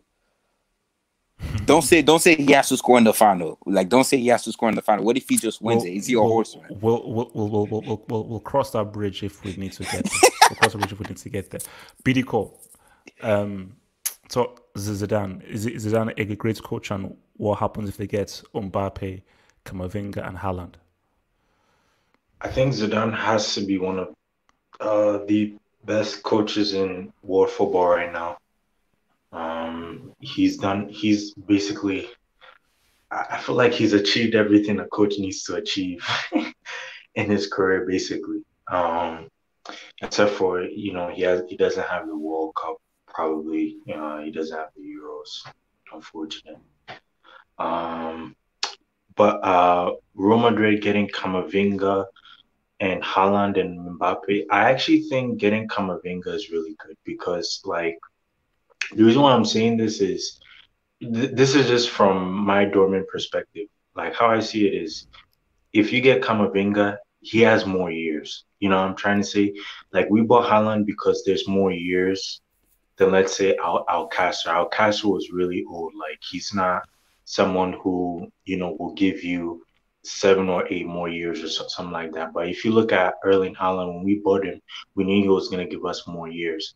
The same thing goes with Camavinga. I think Camavinga will give Real Madrid a lot of years ahead of him. That's why. But then, do you? Because he could just be hype. Because I feel João Felix was all hype. Same thing with Frenkie de Jong. Do you believe that Camavinga in 4 or 5 years is going to be this huge thing? Ansu Fati. How? Because again, we can't just say, oh, he's really good when he's young, he'll be huge. Everyone said that Wayne Rooney, the white Pele. I remember reading him being called the Caucasian Pele, but then he ended up scoring one World Cup goal in like 3 attempts and not really doing much. So, Sorry.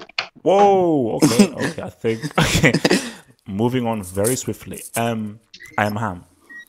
Yeah, I'm hello. Can you hear me? We're going to video call. We'll come out to you. We'll come out to you. Just sort out your baby mama issues. I'm Ham. Is Zidane a great coach? And what if they get Mbappe, Camavinga, and Haaland? Will they rule the world? Am I supposed to not talk about the Ozil topic though? Okay. Give it. Okay. Ozil. Talk to me about Ozil then. You see, the thing with Ozil is that like Ozil, this is more this thing with Arsenal. It's more about like what it's about beliefs basically, and I think Ozil is a legend for what he's doing because he said he's not gonna take. Yeah, he's like Ozil. Obviously, the thing with the Muslims that was happening in China stood up to that, and Arsenal obviously separated themselves. And then since then, Ozil has not really been cooperating with the Arsenal higher ups. They wanted him to take a wage break or something. And he said he wouldn't do that because Arsenal has the money to support everything. And so basically, what the guy's doing now is telling Arsenal they must pay him.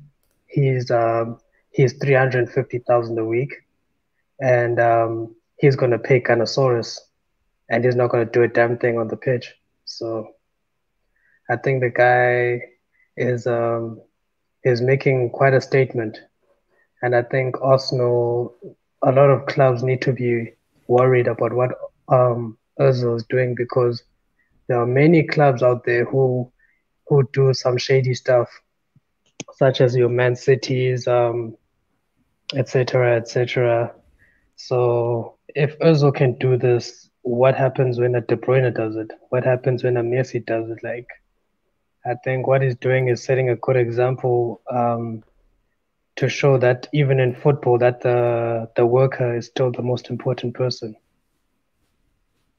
Well, I mean, our dear friend Jay says you wouldn't believe how manipulative he is. So maybe there is something about this story and this detail that we just merely don't know. Maybe there is something that we just don't know, man. You know. HH, can I now talk? Go for it. Billy, go for it. Yeah. So what I was saying is, Camavinga has a lot of years ahead of him, and I think yes, I really agree. I think he's gonna be the next big thing. What makes you think he's going to be the next big thing? Like, what evidence do you have that he'll be the next big thing? Bro, him and Ansu Fati are the youngest scorers in national team's history. Like, this is crazy, bro. Camavinga is France's young goal scorer. Also, his defensive contributors are amazing. He his touches are really good. He's like, for me, how I see his decision making is good. Like, he has a lot of years in him. His potential is really good.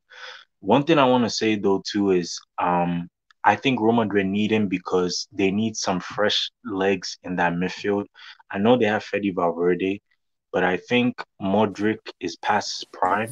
And not only do I think Modric is past his prime, but I also think players like Casemiro and Kroos are slowly fading away too. So it's good to get Camavinga. Also, what I want to say too is Mbappe.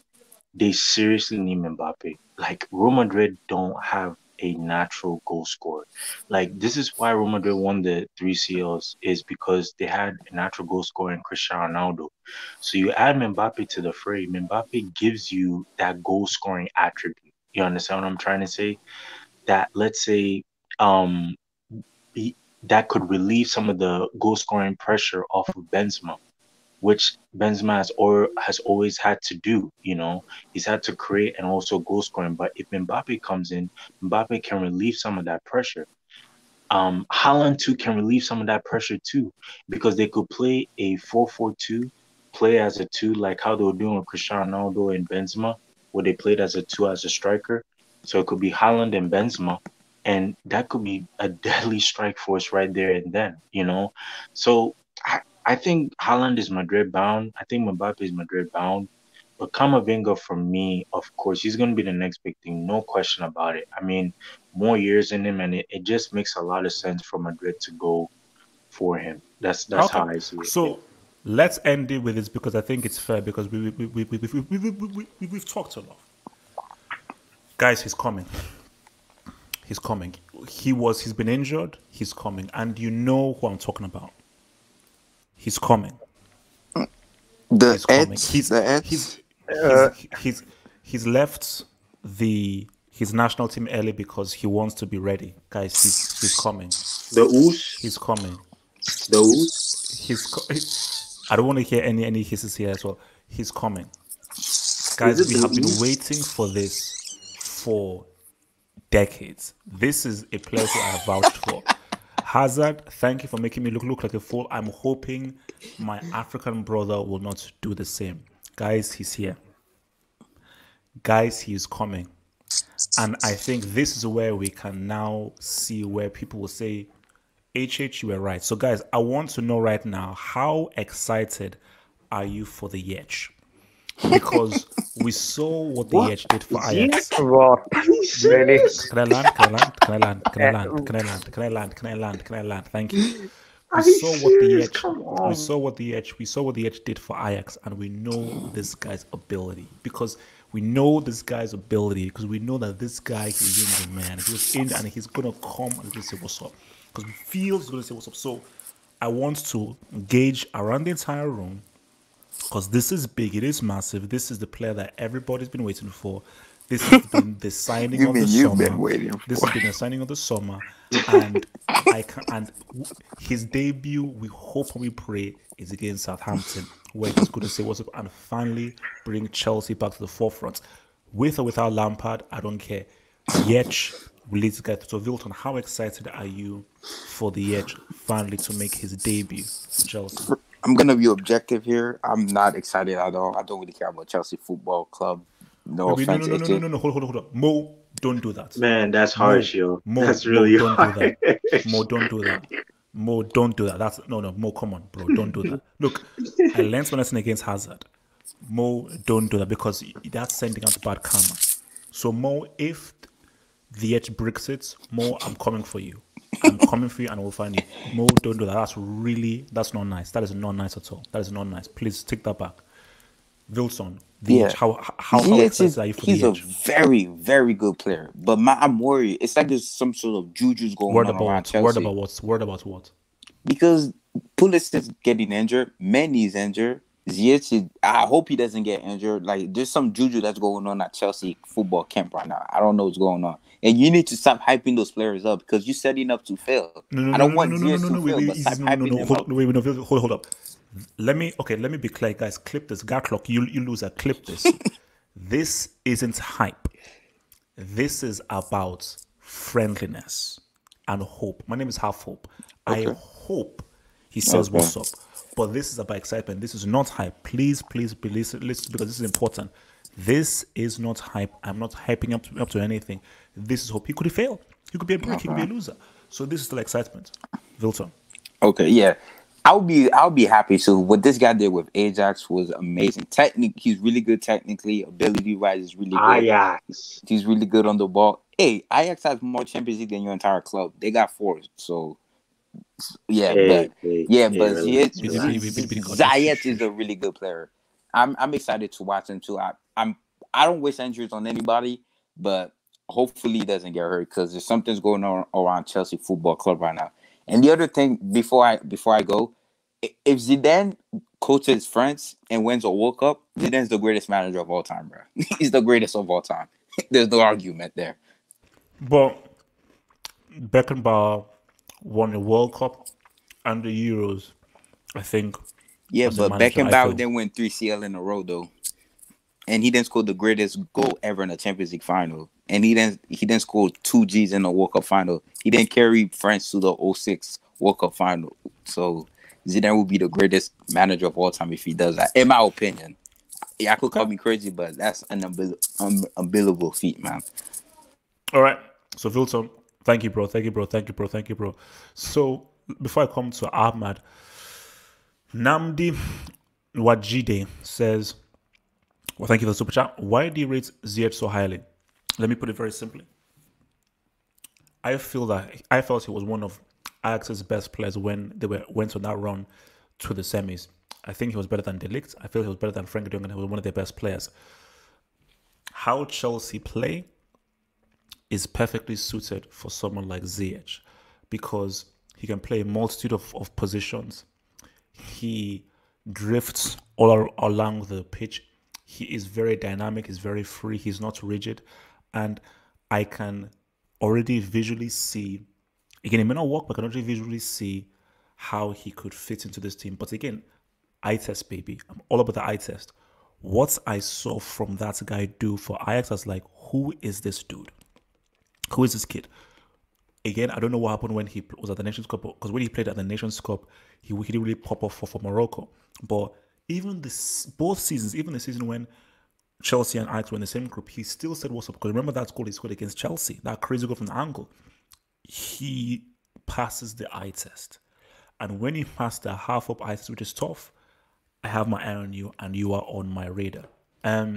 So Ahmad, how excited are you for Ziyech's debut? I mean, I think he's a pretty good player, but I feel like the hype you're putting on him, and I secretly think like some EPL players watch your thing. I'm not even kidding.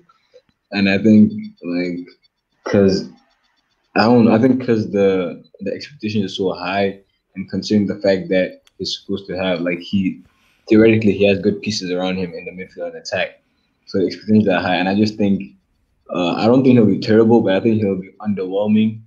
And you'll be disappointed, and you'll just go on another rant, and Ahmad, don't put out that evil thing, man. Please. Yeah, why do you think Cristiano and Messi are so successful? Because you don't like them. Whoever you like flops. I like Robin, and Robin is a treble winner. Yeah, but bro, and yet he flopped. You said the World Cup is the biggest stage. Now he what? flopped at the World Cup final. He flopped at the World Cup final. Okay, now what? He flopped at the World Cup final. The World Cup is the biggest trophy, right? Treble. The World Cup is the biggest trophy, and he's choking the World Cup final. He was best player in 2014. Best player in 2014. Best player in the 2014 World Cup. And R9 said, "What's up?" in 02. So now what? Don't. R9's a UCL flop. Whoever is a UCL flop. How many World Cups does Cristiano have? How many World Cups does Messi have? Is R9 a UCL flop? Answer the question. Yeah. I thought so. I thought so. You want to answer Ahmad? I thought so. Ahmad, you want to answer the question? Moving on swiftly. Lost Coach Generals, thank you for the super chat, Coach Generals. HH, big games tomorrow. England, Belgium, Portugal, France, which we've previewed this. We are entering our third hour. It's been 3 hours of content crack.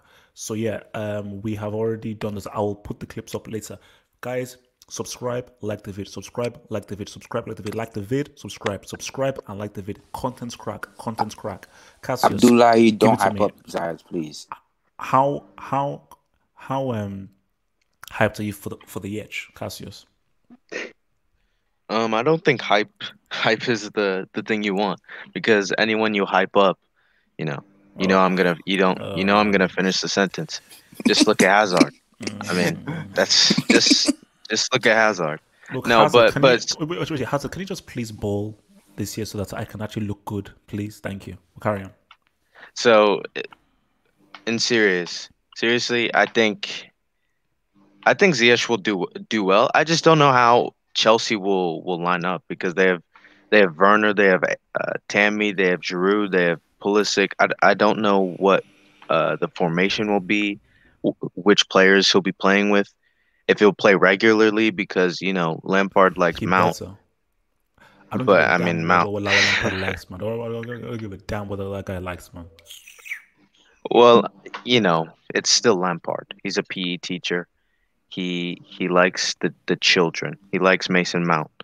So, I think Ziyech has the ability.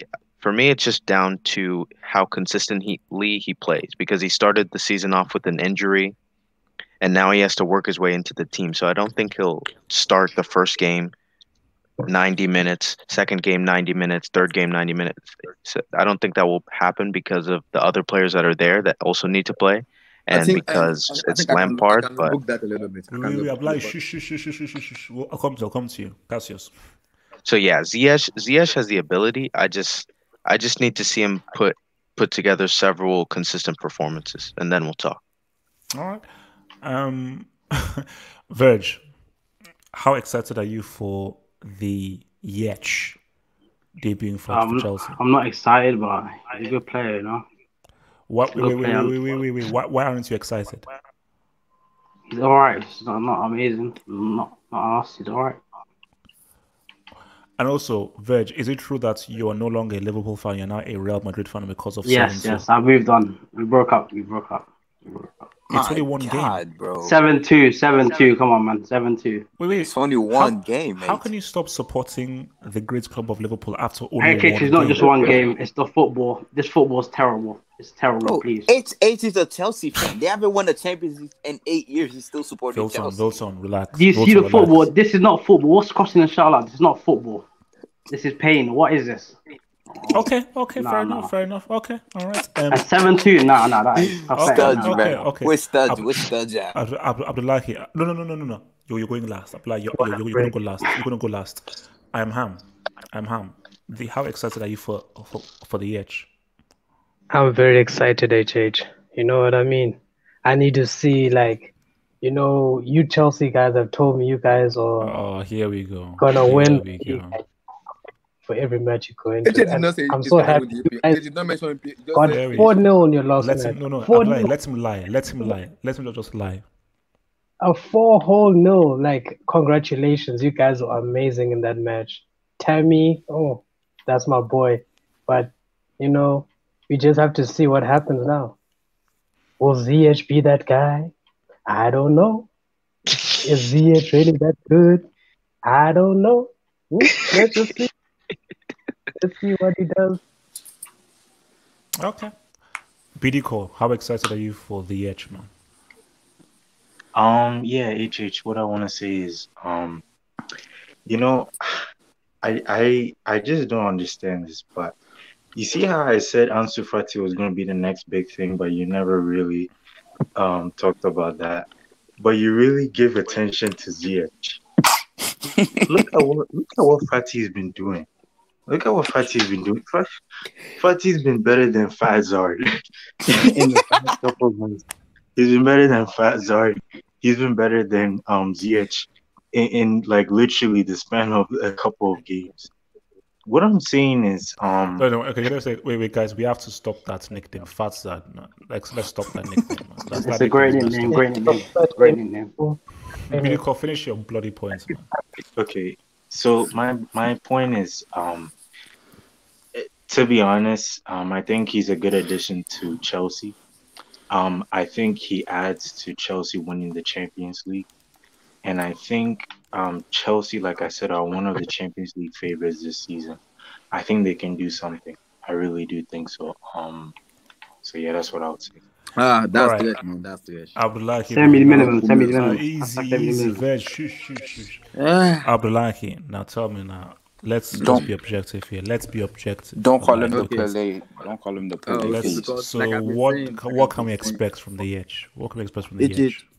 that team I'm seeing with the team of Timo Werner, Kai Havertz, Christian Pulisic, and Hakim Ziyech. I think in that team, what we're lacking in that team is we need someone who can pass. We have someone who can pass, who can shoot. At the moment, we don't have a player who can shoot. We only have a passer in that team.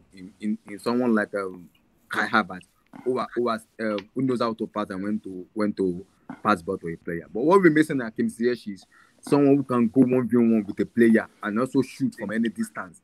That's kind of player we're missing. People doesn't rate him that much, but when we look at the Champions League in Ajax, the way Hakim Ziyech, it doesn't say one place. He's moving from the right wing to the left wing to the middle. He can play across the wing, and across the midfield. But he's been injured. So the issue is he needs to work his way up. just to be fully fit. That's what people kind of bashing Lampard about. It's not using, but Lampard already said it. It's not 100% fit at the moment. We don't want to get the But risk. he's coming. Yeah, the risk. He's fit. He's coming, and he'll play at Southampton. So, yeah.